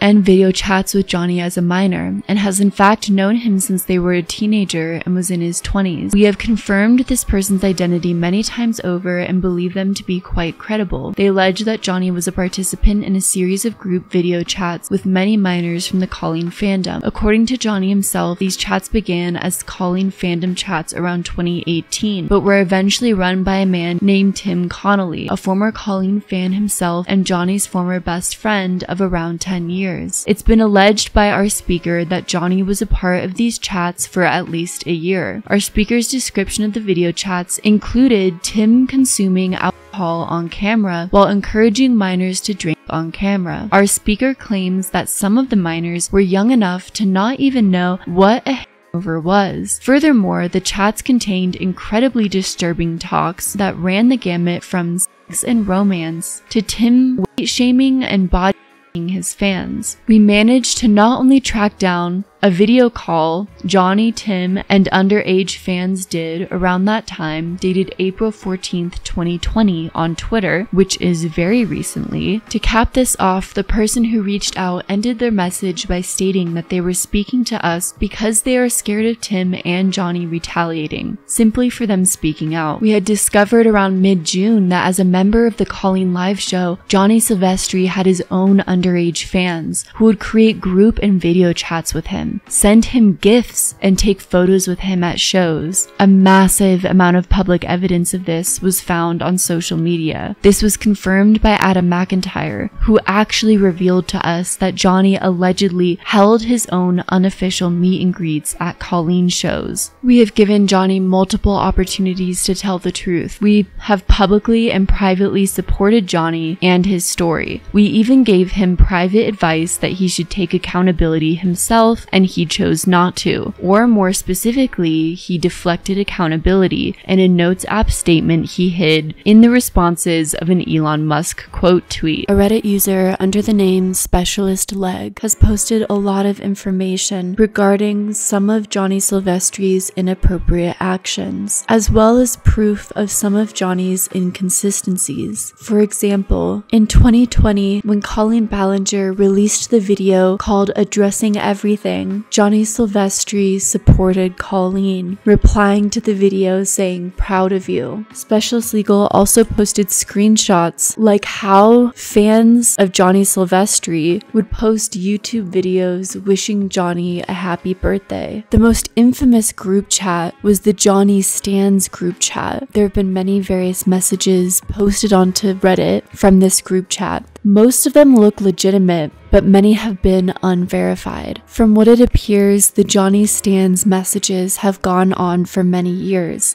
and it seems to be verified from multiple accounts that the Johnny Stans group chat is where most of the interactions took place. On August 24th, Swoop also posted a statement on Twitter saying, "More victims have come forward privately alleging that he, an adult, was inappropriate with them as minors, this time in person, beyond chats. The evidence they shared is deeply disturbing. I will never push someone to speak publicly, but if they do, please extend compassion. So it seems that Johnny may have tried to ruin another person's life and reputation, and this turn of events shocked everyone. For years, Johnny had a behind-the-scenes look into an incredibly toxic circle, the Colleen Ballinger circle, where abuse, and bullying seem to be an everyday occurrence. We cannot forget that Colleen Ballinger caused so much damage in her wake. There are people she's recruited along the way, drafted into her team, taught her cruel and harmful methods, but Colleen Ballinger was the ringmaster. All the other players mentioned in this story, Johnny Silvestri, Corey DeSoto, Trent Balinger, are members of her toxic circus. And for clarity's sake, I'm only saying that as an illusion and not to trivialize all the harm they have caused.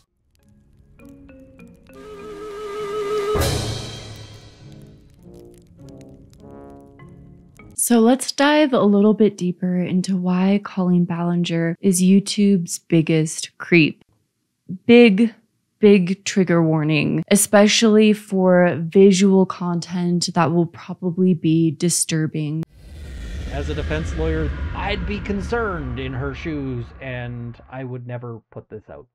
Something that's a very controversial aspect of Colleen Ballinger's Miranda Sings character that I didn't mention in the first video that I did on Colleen Ballinger because I didn't have definitive proof and I didn't necessarily want to speculate on the subject without definitive proof, was the fact that for years people have been wondering whether or not Miranda Sings character has been a character used to mock those with disabilities. Colleen bases a lot of Miranda's traits off of him. It's Trent. I mean, she said it to my face. There have been rumors that those who have worked closely with Colleen Ballinger have said that she uses the character to mock those with disabilities, and people have been noticing a pattern within the Miranda Sings character. For example, on the Affinity website, there was an article written titled "Miranda Sings Needs to Stop Harming the Disabled Community" that was written back in 2017 that noted that the biggest problem is Miranda Sings' characterization. While it's never been explicitly stated whether or not she has a disability, it could be said that her characterization is based off of harmful stereotypes of people from that community. She is portrayed in a way which highlights her disconnect with reality, and much of the humor produced is because of the fact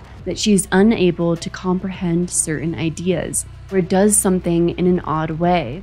This is ableist. Listen me at all times. A tiny Another question for the scientists. If anybody knows how to get rid of babies that you don't want, please tell me. Much of this was speculative and wasn't tied to anything concrete until recently when Johnny Silvestri, who worked on the Miranda Sings tour and closely with Colleen Ballinger and participated in a lot of group chats with Colleen Ballinger, confirmed these rumors in a tweet. And now we know Johnny Silvestri was even closer with Colleen Ballinger, so of course he would have inside knowledge of her intentions with the Miranda Sings character, as he participated in many group chats and conversations where much of the bully-like behavior took place.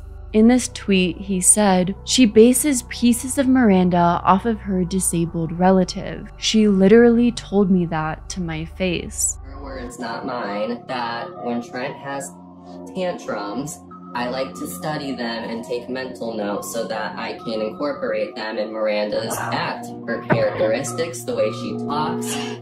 If you see a Miranda video where she's upset, visibly angry, and having an episode, she's mocking her own brother.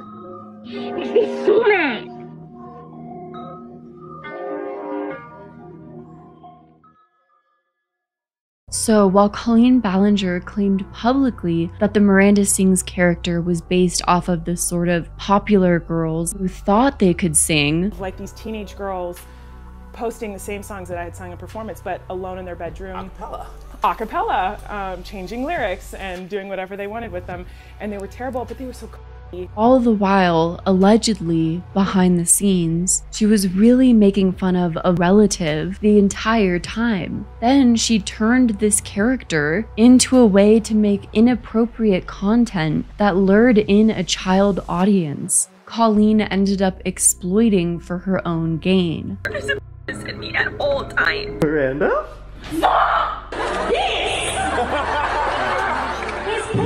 I mean, really, what good did Colleen even do with her content? I can't personally see any positives with this situation.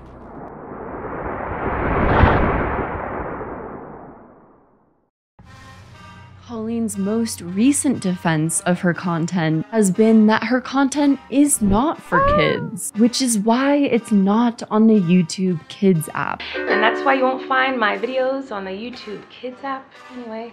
And that actually her content is rated PG-13 and has always been rated PG-13. She's PG-13.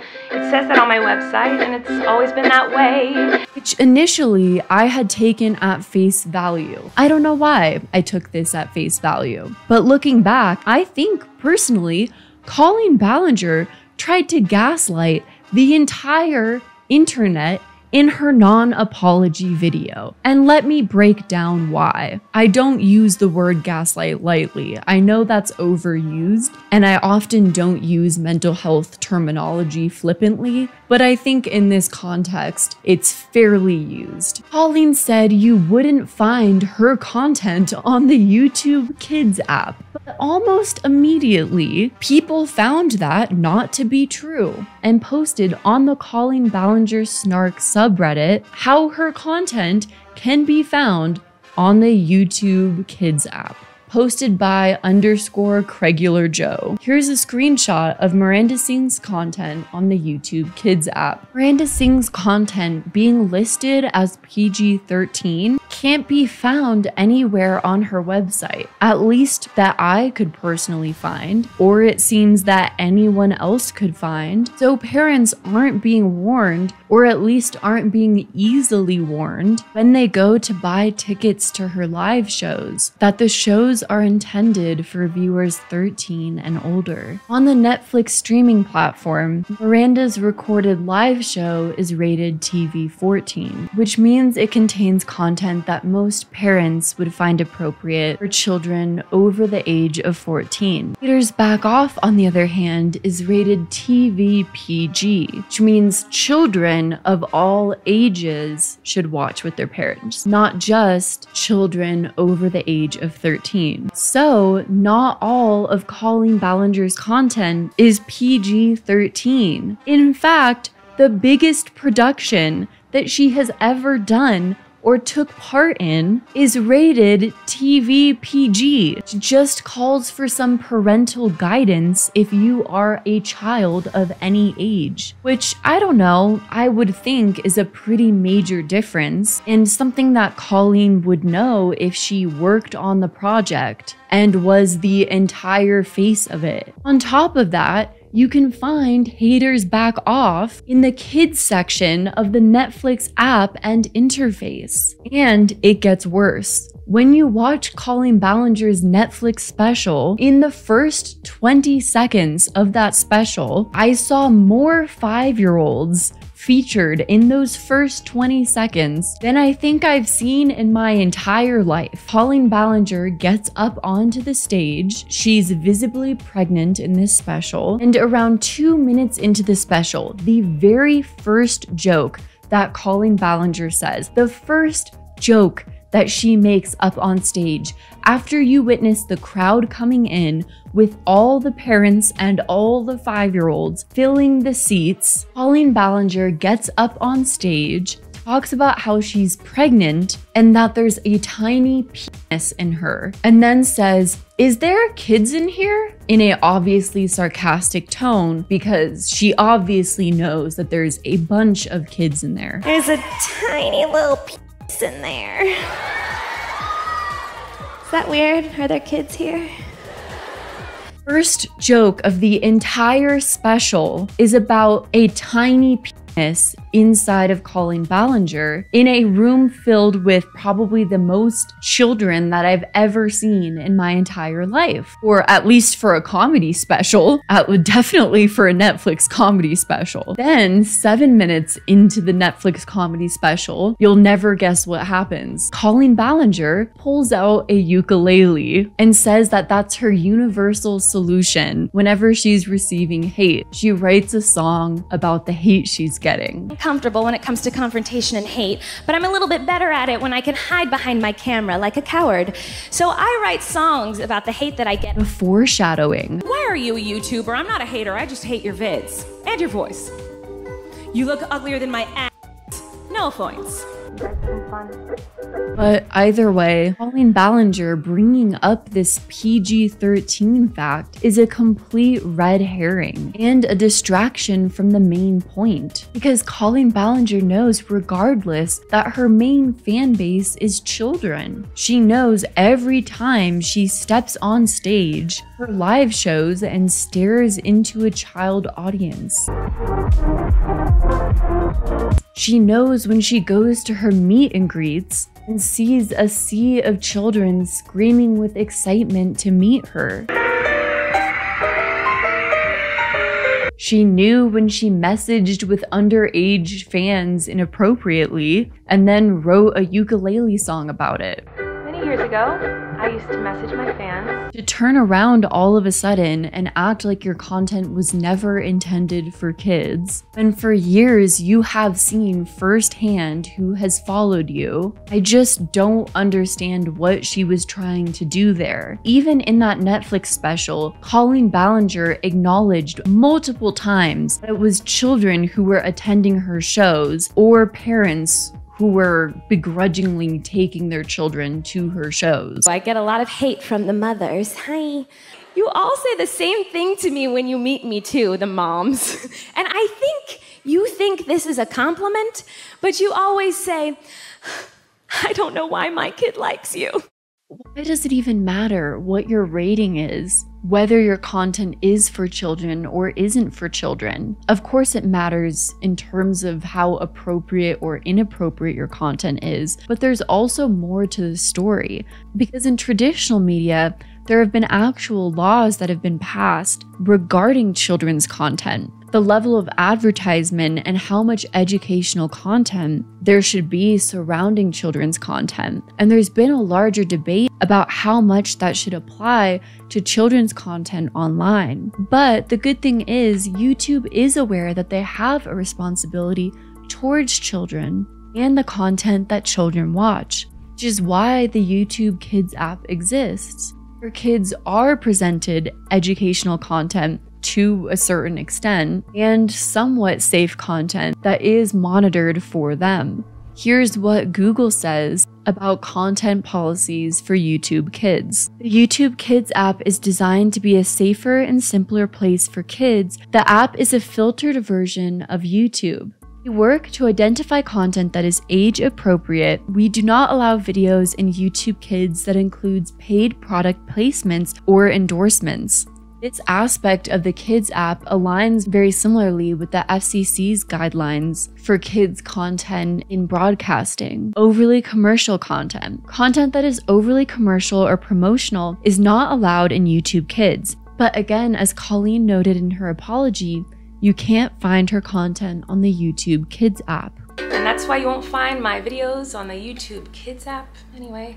Doesn't mean her content isn't directed at kids. I mean, look at the tons of children who show up to her shows and her meet and greets. The reason why most of Colleen's content is not on the YouTube Kids app is because Colleen does not want to adhere to YouTube's strict guidelines in order to appear on the YouTube Kids app. But what Colleen Ballinger has done is far more sinister than that, really, and speaks to a more dangerous aspect of influencer culture, especially when your audience is made up of children and you have no concept of boundaries. Because in traditional children's media, there's usually a figurehead that's seen as somewhat inaccessible.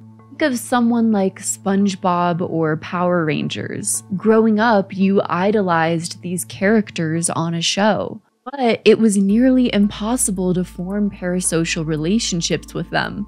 At least I would hope, because there's only a certain level of access that you're granted to into the world of a Power Ranger. And SpongeBob isn't in a group chat with you. At least if that was happening, it probably wasn't SpongeBob and was a very weird creeper catfisher. But a YouTuber, well, a YouTuber, you can get to know everything about their life. You can have a relationship with them, which a child can completely interpret the wrong way. You can go on tours and meet and greets, see them and talk to them, and even message with them if they really have no concept of boundaries. And you can form this really deep, one-sided bond, and all of it a child could completely misinterpret. According to an expert interviewed by the Rolling Stone, Balinger, like other early YouTubers, was doing it all without establishing rules, according to Jamie Cohens, an assistant professor of digital culture and media at Queen's College, especially when it came to how they interacted with fans. The earliest YouTubers had no real guidance. They were these mostly white kids that were basically saying, "Oh, we're fighting back against the gatekeepers," essentially inventing the platforms as it went. They made their own rules. And at some point, YouTubers learned that parasocial relationships are their success model. And Joshua Evans, Colleen's ex-husband, summed it up perfectly when he said, "That's what made YouTubers different from celebrities. You could talk to them, and they would talk back."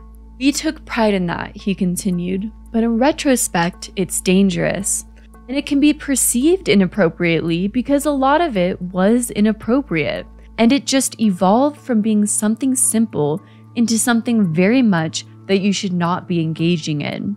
And those teens and children, they don't know that it's not right.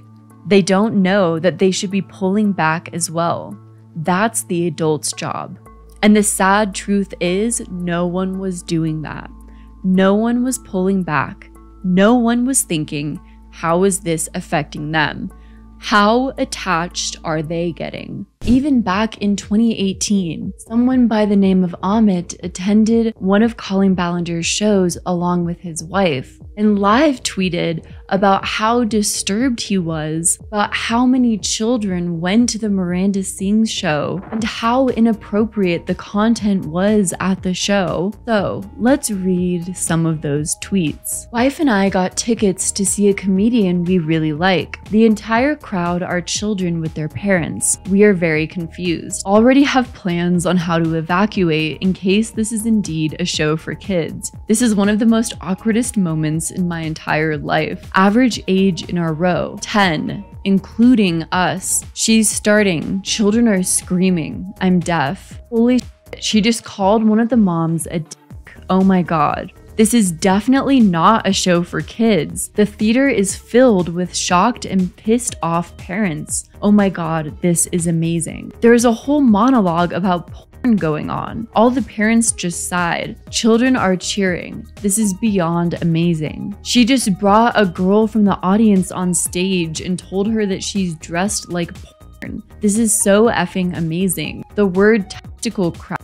was said. She just asked for boys to come to the stage. Dads want in too. There's not enough popcorn in the world right now. She wants help from the crowd to perform her own birth. Children are going apeshit.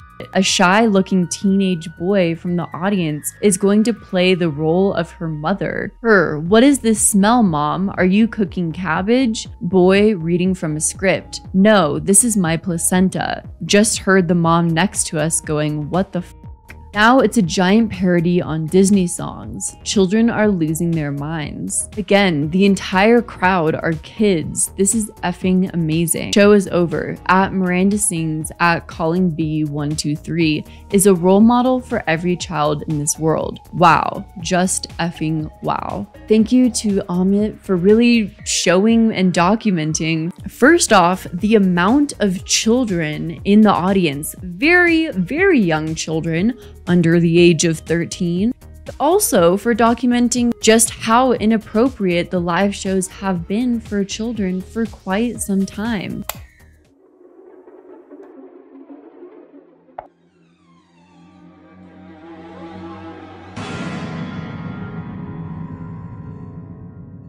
I think what has upset people the most about Colleen Ballinger's shows particularly have been the various segments that Colleen Ballinger has done, most of all because of Becky, who was put in an extremely compromising position after being invited up on stage for the yoga bit portion of one of Miranda Sings' live shows, and who documented her experience in a TikTok, feeling extremely uncomfortable and traumatized with the entire experience, especially because she was underage at the time. In this video, I was about 16. She spreads them so far that you can see the spandex I was wearing under my romper, which thank God I was wearing. That is the moment I will never forget, where I was laying under Colleen and she was smirking down at me while thousands of people were laughing, and I was terrified that my body wasn't covered up enough by the spandex. I basically felt naked, so it felt incredibly sexually violating. I was younger and my body was still developing and I was still becoming comfortable with myself, so for her to use my body as entertainment on stage really set my confidence back quite a lot. On top of that, there are a lot of very bizarre and strange segments of Colleen Ballinger's live shows. There's the porn segment,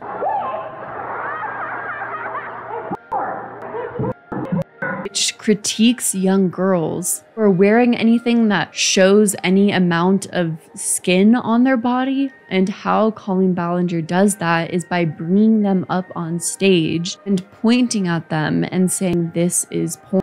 This segment is reserved solely for young adolescent girls, which makes you wonder what that does to their self-esteem, bringing shame and the concept of shame into their life. And there's the date segment, where Colleen Ballinger brings up onto stage mostly very young boys and takes them on a date. I brought self-help with me and I was just wondering, well, shouldn't you know if you've read it? I'm just kidding, James, I'm just kidding. Oh my gosh. Okay. So I'm hitting the snack in the perfect place, literally.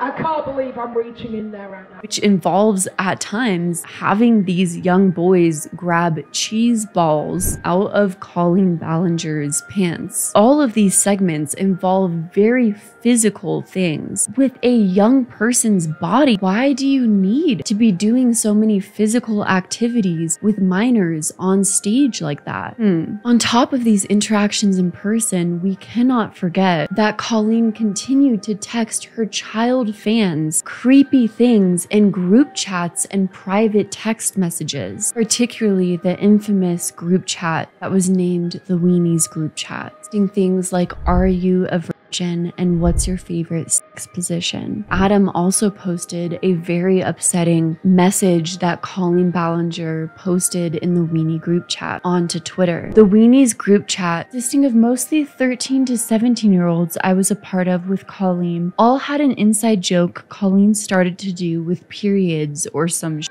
And she sent us this video, and all of us had to go out and buy tampons and reenact it for the group chat. It was so effing weird. And then Adam provides a video of Colleen putting a tampon into her mouth, which is very bizarre. A very bizarre thing for a grown woman to be sending in a video to 13 to 17-year-olds. I'm sure you're wondering, how did this all fly under the radar? Well, Colleen made creepy, inappropriate jokes online for a really long time.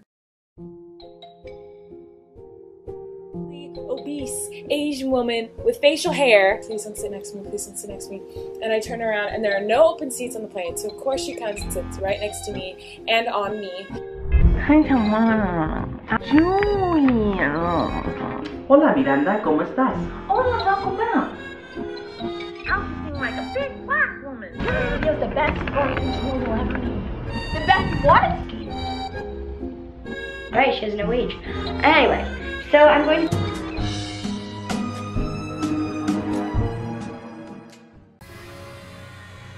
Now, while I briefly mentioned about this in my previous video, I felt the need to dive deeper into the Sam and Labia series and censor these videos less so that you can really grasp the gravity of how disturbing these videos are. Now, Sam and Labia were a duo by Colleen Ballinger and her best friend Corey DeSoto. Hi, welcome to Arts and Crafts with Sam and Labia.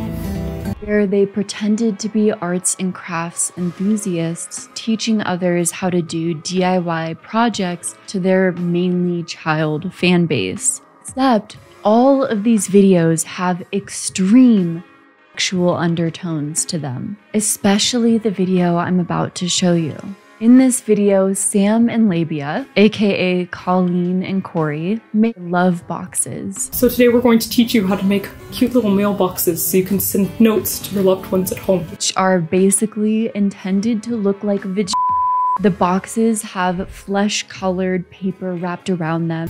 My box is a little smaller. Will it fit big notes? Of course it will, as long as the slit's big enough. And they say over and over again how they're going to make slits in their boxes. You need to cut a nice little slit in your box so that your loved one has a place to put all their fun things. I want mine stuffed full, so I'm gonna do a large slit. And then stuff things into their slits. If you want to make sure that your slit is nice and smooth, just take a fun little note and move it in and out of your little slit. They stick things in those holes, draw things that look sexual in nature all over the boxes. And then Corey puts his mouth all over the whole of his box. There's a whole bunch of red stuff coming out of my box. I think I'll just eat it out. Then at the end, Colleen offers her box as a giveaway. But if you'd like to win my box, Labia and I will put some fun little notes in it for you. And all you have to do to win is subscribe to the channel, leave a comment below, and click on the link in the description to tweet the video. And here are some more videos of Sam and Labia that have a lot more innuendos and sexual jokes. Like one where they teach you how to make decorated wooden spoons. I always like it tight. Once you know that it's on there firm and tight, you want to make sure that you rub it on. Do you want to feel my fuzzy balls? Very soft. Your cock is looking really nice. Thank you.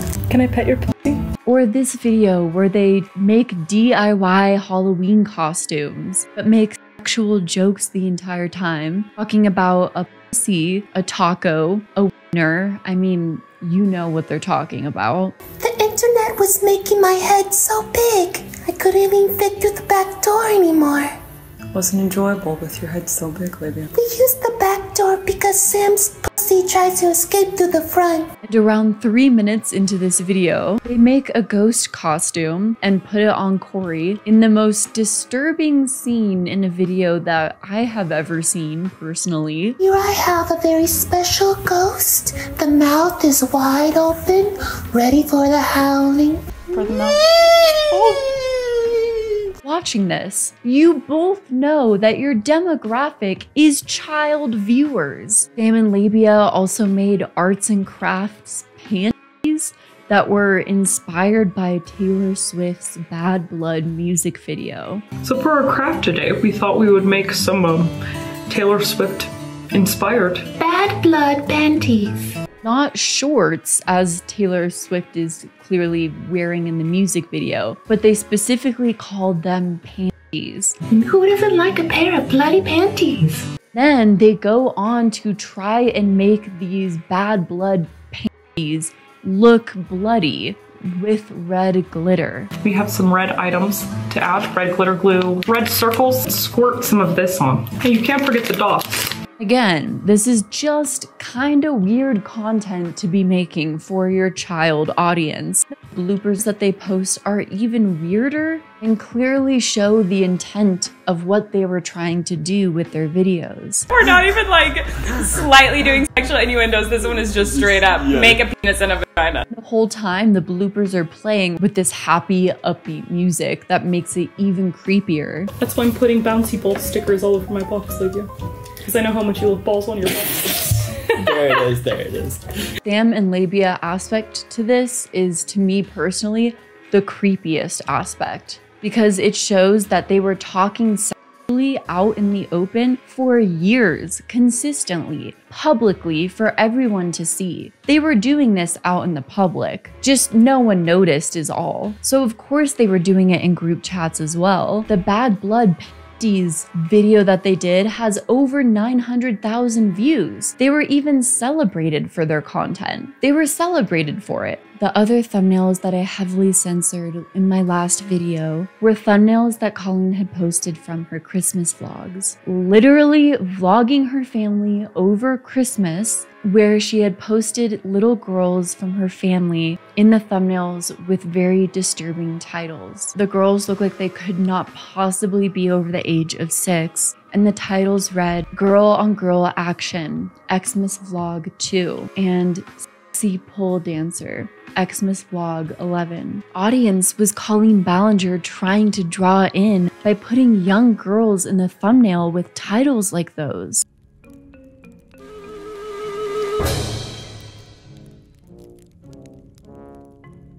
Throughout Colleen and her extended family's time on YouTube, since they've heavily participated in family vlogging, there have been a lot of questions as to whether or not they've exploited their children online through overexposing them on the internet. Of course, there's a larger debate to this, but I do think personally questions need to be raised because it's at the least very concerning. Makes me wonder if there's been allegations of Colleen Ballinger exploiting minors within her fandom, would she be willing to exploit minors within her own family? I'm concerned for the children within Colleen Ballinger's family due to the patterns of inappropriate behavior and inappropriate interactions with children displayed not only by Colleen, but by other members within Colleen's family as well. Allegations against Trent Balinger, Colleen's brother, have also come out recently. Oliver, who's a former fan of Colleen Ballinger's, told the Rolling Stone that Colleen's motto of spreading happiness drew him into the Colleen Ballinger fandom. But after joining in 2018 and following Colleen Ballinger and all of Colleen Ballinger's family on the site, a follow back from Colleen Ballinger's brother Trent quickly turned into constant communication between the two. At this time, Oliver was 13 years old. So just the fact that Trent followed back a 13-year-old is very odd behavior.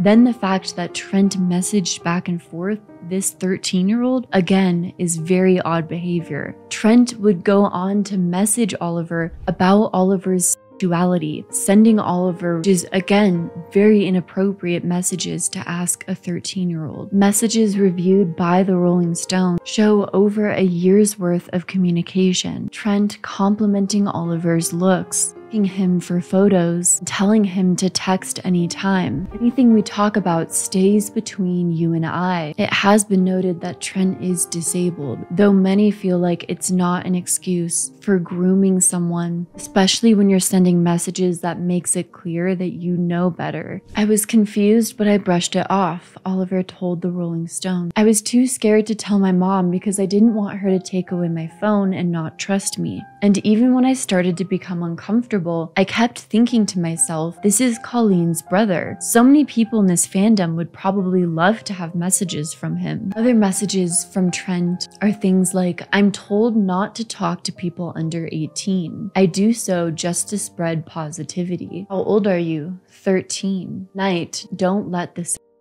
bite. So there's lots of questions that I have about the family, the strange behavior that they've exhibited overall, especially because on top of that, Colleen and her sister have done tons of strange thumbnails and collaborations together, which makes me wonder what sort of behavior has been normalized within this family.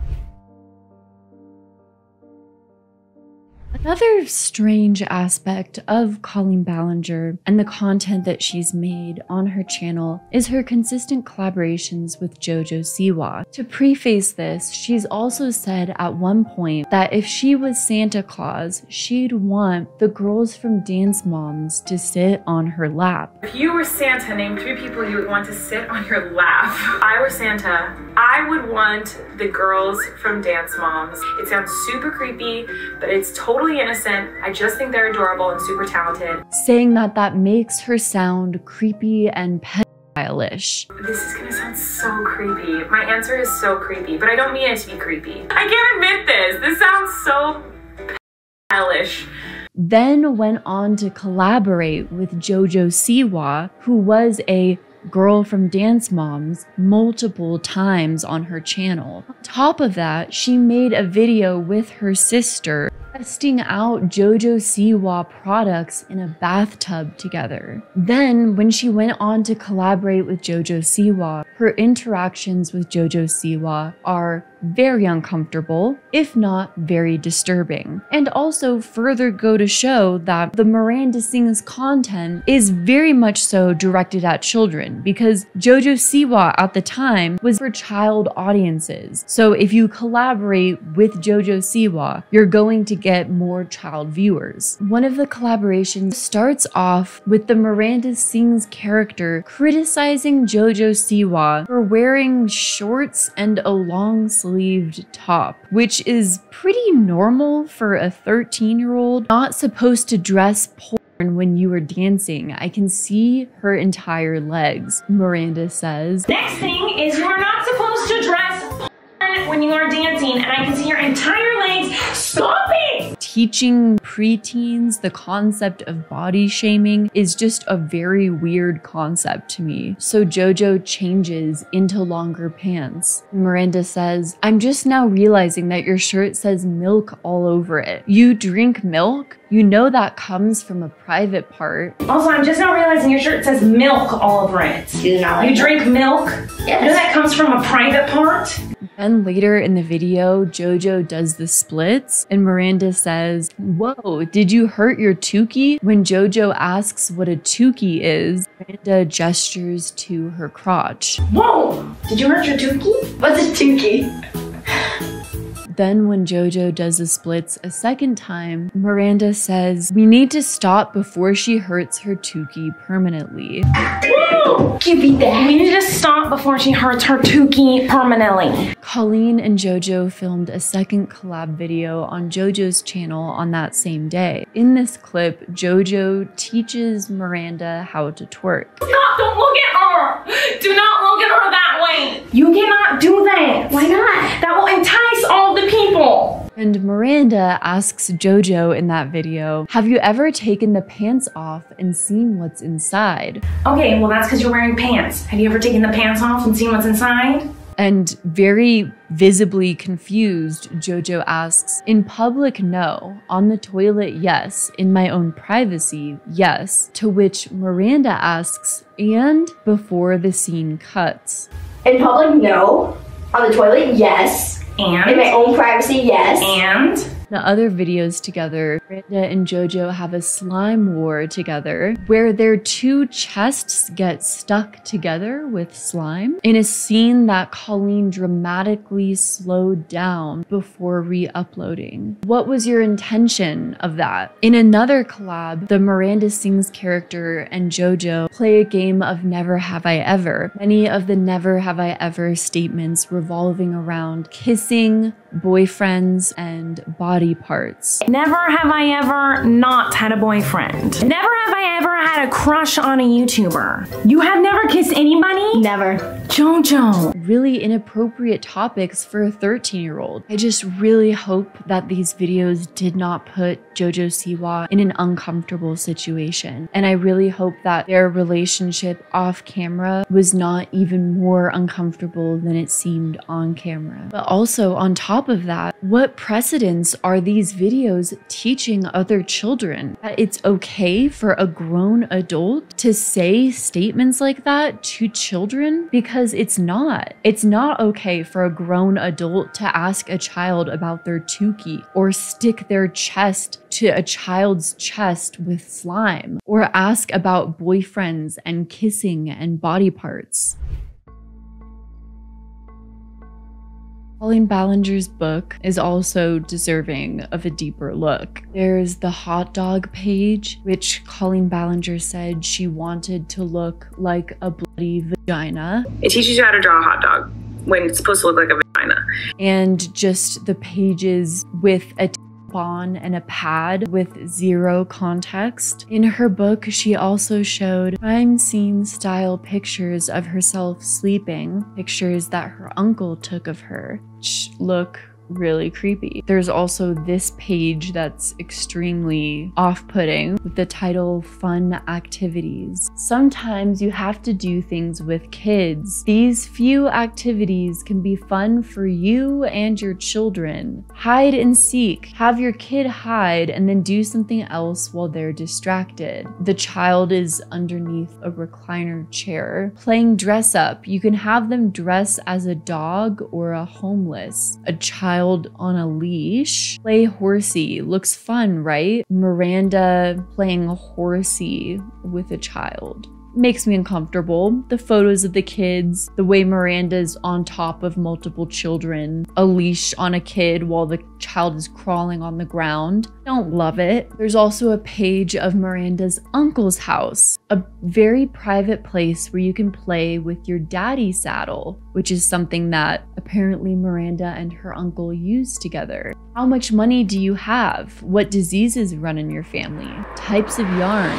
Do you mind ward?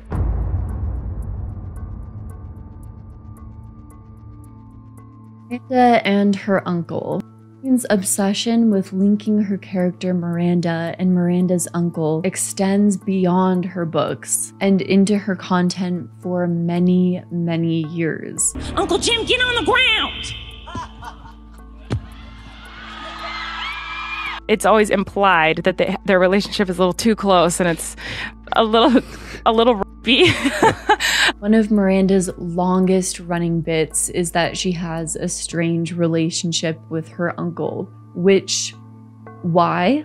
It's not funny, endearing, or entertaining. It is just creepy. At a live show, Miranda, pretending to be her uncle, says she's excited for a little girl to be born into the family because the uncle loves little girls. I'm so excited for you to give birth to this baby. I love little girls. Colleen made a post as Miranda with the caption, "So mad at my uncle for this," saying, "Last night after you cuddled me, you put my gum at the side of the bed." Last night, after you cuddled me, you put your gum on my bed. Then there was also this tweet encouraging incest, saying STFU. The fun uncle. Unlucky Pickle on TikTok posted a great comprehensive deep dive into some more disturbing posts that Colleen has made talking about her uncle. I recommend watching the full video on her TikTok page, but I'll play some of the clips here. One of his favorite things to do is tickle attacks, and also he likes to cuddle attacks, so those are really fun for me. I have pink eye. I am really unhappy about it. It really hurts, and I'm pretty sure I got it from my uncle. I just want to eat some apple strudels. And my uncle keeps making me eat wiener's. Yeah, that's about as bad as I remember. Colleen even made a rap as Miranda about how much she loves spending time with her uncle. Swim, laugh, eat, sleep, sing, and share. My uncle loves to cuddle me and tell me to sleep. Nope, that's it. I've had enough of her. There was also the Slurpee bath video, which is just it was a very weird video. My uncle and I go down to 7-Eleven, get a lot of Slurpees, and I get to take a bath in it. So my uncle, my mom taught me about this, is that you cannot eat this kind of Slurpee, the spinning game.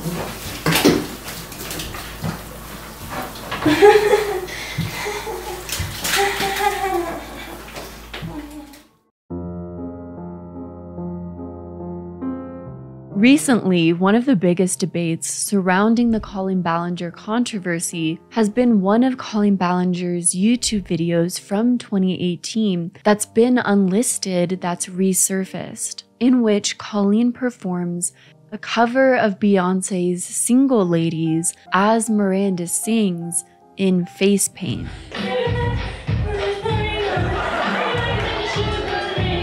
Several Twitter users posted about this clip, saying that it really looks like Colleen Ballinger is using blackface in the video.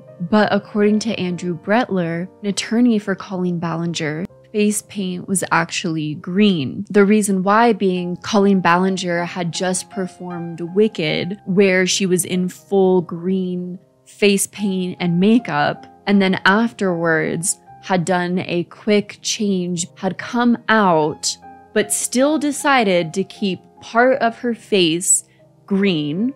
Keep that in mind.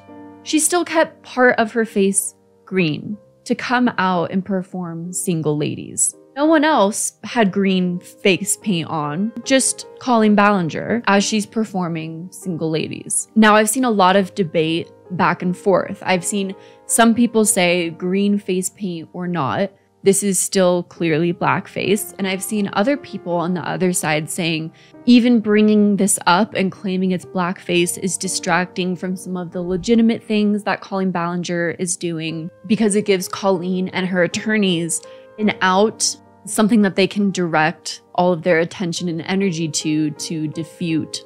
In my personal opinion, I think that this video still has very strange optics. I mean, if you're doing any sort of costume change and you know that you're going to perform Single Ladies, which is a song made by a black woman, and you have any sort of face paint on, why not just take a makeup wipe and wipe off the face paint on your face? If you know that you're doing a Beyonce cover after performing Wicked. Growing up, I was a ballet dancer, so I know a little bit about stage performances, and looking at that green face paint, it's just terribly done too. So it's like you couldn't have had one stage person or dance mom or someone backstage take off that face paint really quickly before performing Single Ladies. I mean, you could have tried harder. Also, the person who originally posted the claim of blackface has now been receiving a lot of hate, which I also think is unfair because at first glance, the green looks similar to black. It's reasonable for someone to think that and make that mistake. Also, with stage lighting, green can look very similar to black. And of course, that's the only allegation that Colleen Ballinger's lawyers are jumping on so quickly and refuting. What about all the other allegations that have been made? Me, that just says that Colleen is guilty of all the other allegations if the only thing her lawyers can refute or deny is just saying, actually, that paint is green. And according to Josh, Colleen Ballinger's ex, this was all intentional as a way to do blackface without actually doing blackface. As was posted in the Colleen Ballinger Snark subreddit by minimum_step_6787. Joshua confirms her accidental blackface was intentional. He tweet replied to Paigey, "In support of you, your mental health, and to help clear your name, that bit is intentional. It's as if the character doesn't get it while she continues to perform a black artist's song with stuff on her face. The audience is like, what?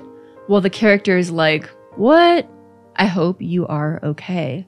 So from what it sounds like, what Joshua is saying is that even though Colleen Ballinger wasn't fully doing blackface in that video, doesn't mean that the intention behind what she was doing wasn't there. So the whole debate over whether it was green or black paint distracts from the discussion at hand, and the hate that the creator Paigey's receiving for this may not be justified. Colleen Ballinger created the character Miranda Sings as a character that sort of stumbles upon unintentional racism. So throughout the Miranda Sings comedic career, there's many bits that have unintentional racism, though it's all very intentional and very designed. And it's all designed to make the audience uncomfortable. The Miranda Sings character pretends to be completely oblivious to how racist she's being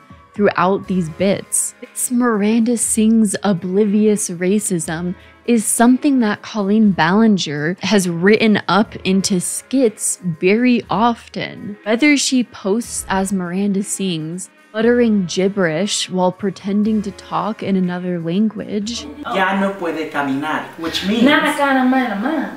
Hola Miranda, ¿cómo estás? Hola Taco Bell. or posts the story of Thanksgiving in an extremely inaccurate way. I'm such a lost pilgrim. I'm Christopher Columbus. I have found this land of America. Thank you for rescuing me, Columbus. Wearing a feathered headdress, speaking in gibberish again, and doing an inaccurate reenactment of the first Thanksgiving. This is my pet, Squanto. Ay, Chichin! Yo quiero Taco Bell. I'm hungry. Good news! I caught a turkey, so we're gonna eat it together and call it Thanksgiving. Where Miranda sings doing a parody of the Korean pop song Gangnam Style, where she, again, sings gibberish.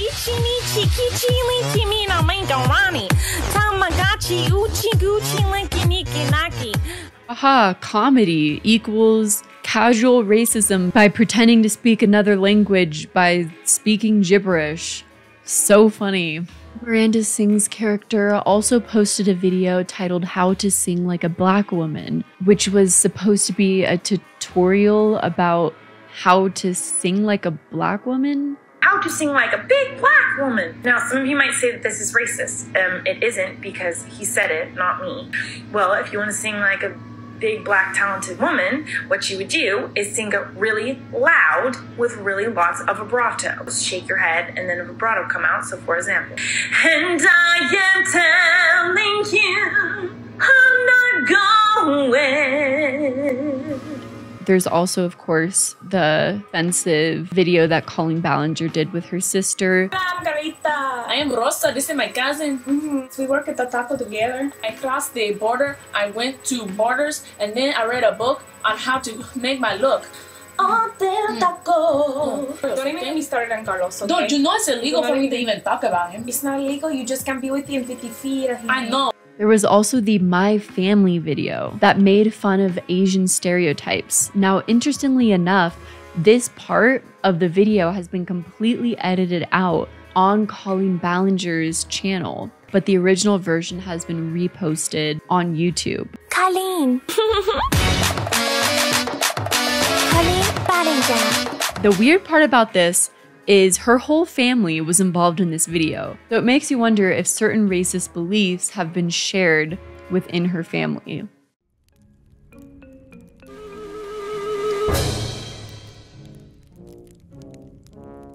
Ex-coworker April Corto Keogh bored recently with her experiences working closely alongside Colleen Ballinger as a showrunner and writer's assistant on the set of the Netflix show Haters Back Off. April recalled an instance where Colleen used the N-word and wrote disturbing, incestuous innuendo storylines. April wrote about her experiences on her blog apologizetome.com, and April emphasized many instances of blatant racism as well as Ballinger's general cruelty to those around her. Upon meeting Colleen, my first impression of her was that she was boisterous, opinionated, and had a stunning lack of humility that was unlike anything I had ever seen, April wrote. April said that Colleen would brazenly comment on her hair, clothes, and personal life, and April called Colleen's lack of boundaries remarkable. Keogh was the only person of color working with Colleen Ballinger on Haters Back Off. April claims that she was the only black person working in the office, but that she knew how to make nice working in a white space. I recall overhearing Colleen once brag that a creator was being canceled for saying the N-word, and that she would never be stupid enough to get caught doing something like that. April said, Keogh pointing out that Ballinger had used the slur itself. It was almost like she took a weird pleasure in making me uncomfortable. And knowing that even if I wanted to, there was absolutely nothing I could do about it. Ballinger put an emphasis on not having people of color cast or extras. April even recalled when the show was looking at doing a scene in an Asian food market. I took note as Colleen was shown an Asian food market that would be redressed as a bodega for the show, and watched her disgust as she demanded assurance that all the Asian shit would be removed before filming. filming, and Colleen Ballinger seemed unbothered by the show's all-white cast. I sat patiently as the powers that be expressed concern that the entire main cast for the show was white, and silently prayed that since someone with some actual say had spoken up, things might change. And I took note yet again as Colleen assured them that they had only casted the best person for each role, and that it wasn't her fault that all those people ended up being white. According to April, Colleen Ballinger also insisted on writing incestuous storylines and scenes between related characters on the show. And it's worth noting that Haters Back Off's target audience was minors. Keough said she was shocked by the show's predominantly younger audience and the hours she claims Ballinger spent trying to think of a way to show Miranda and Uncle Jim all but having on screen. She often pitched stories in which Miranda and Uncle Jim would be caught in compromising positions or stomach-churning moments of intimacy that could always be easily explained away by a clueless Miranda. In one instance, Keough had been asked to look for mock-ups of the daddy saddle, a prop that Ballinger used on the show to ride on her uncle's back. She also claims to have been forced to mark points in the script where Balinger thought Uncle Jim could have been even more risky. The content viewed by a vulnerable child watching could make it nearly impossible to identify inappropriate adult behavior in their own lives. It's unfortunate that there was a power dynamic at play where April had no say on this production and had to sit back and watch Colleen Ballinger completely take advantage of this powerful position she was in to put all white people in these roles, incestuous storylines, into her show, have a lack of boundaries between staff members, and continue her pattern of inappropriate relationships even when working on sets. It's extremely unfortunate, and I'm really sorry to hear that happen to April. An article came out that many are labeling a hit piece. The article is very strange, because it doesn't touch much on the accusations and only mentions Adam McIntyre by name, almost painting him out to be enacting a targeted campaign against Colleen Ballinger, all for fame and attention, which is the classic method which people have attacked and tried to silence victims from speaking out all throughout history. They want attention. They're obsessed with the perpetrator. It goes on, the same old stories. And this article was posted surprisingly by Vanity Fair by Andrew Quintana, titled "How the Miranda Sings Colleen Ballinger Scandal Went Off the Rails." And in the opening statement, article states how the drama is tearing YouTube apart, which I think most people disagree with that statement, as everyone's kind of been on the same page about the entire situation. And there's some just in general very strange quotes in this Vanity Fair article. For example, this quote here that reads, "Various allegations remain unverified, left to endlessly circulate as they fall under that ever-expanding umbrella of inappropriate behavior." Various allegations remain unverified? What has actually been unverified? That's my question. There's been provable text messages that Colleen Ballinger confirms herself when she says, "Many years ago, I used to message my fans." Many years ago, I used to message my fans. There's been video proof of her doing inappropriate acts on stage, or doing creepy or racist things on camera. Literally, what is not verified? The only thing that I would say was unverified and defined as the vague statement of inappropriate behavior was Johnny Silvestri's statements about Joshua David Evans, where he provided very little evidence and just stated that Joshua had an inappropriate relationship with him, which we now may have a clearer picture as to why that was the case. But instead of Vanity Fair mentioning that aspect of the story, they only mention Adam by name and only paint Colleen as the victim. In a sense, this is a familiar story for the social media age. Is it? Is this a familiar story with the social media age? Because it shouldn't be. This should not be a familiar story with the social media age.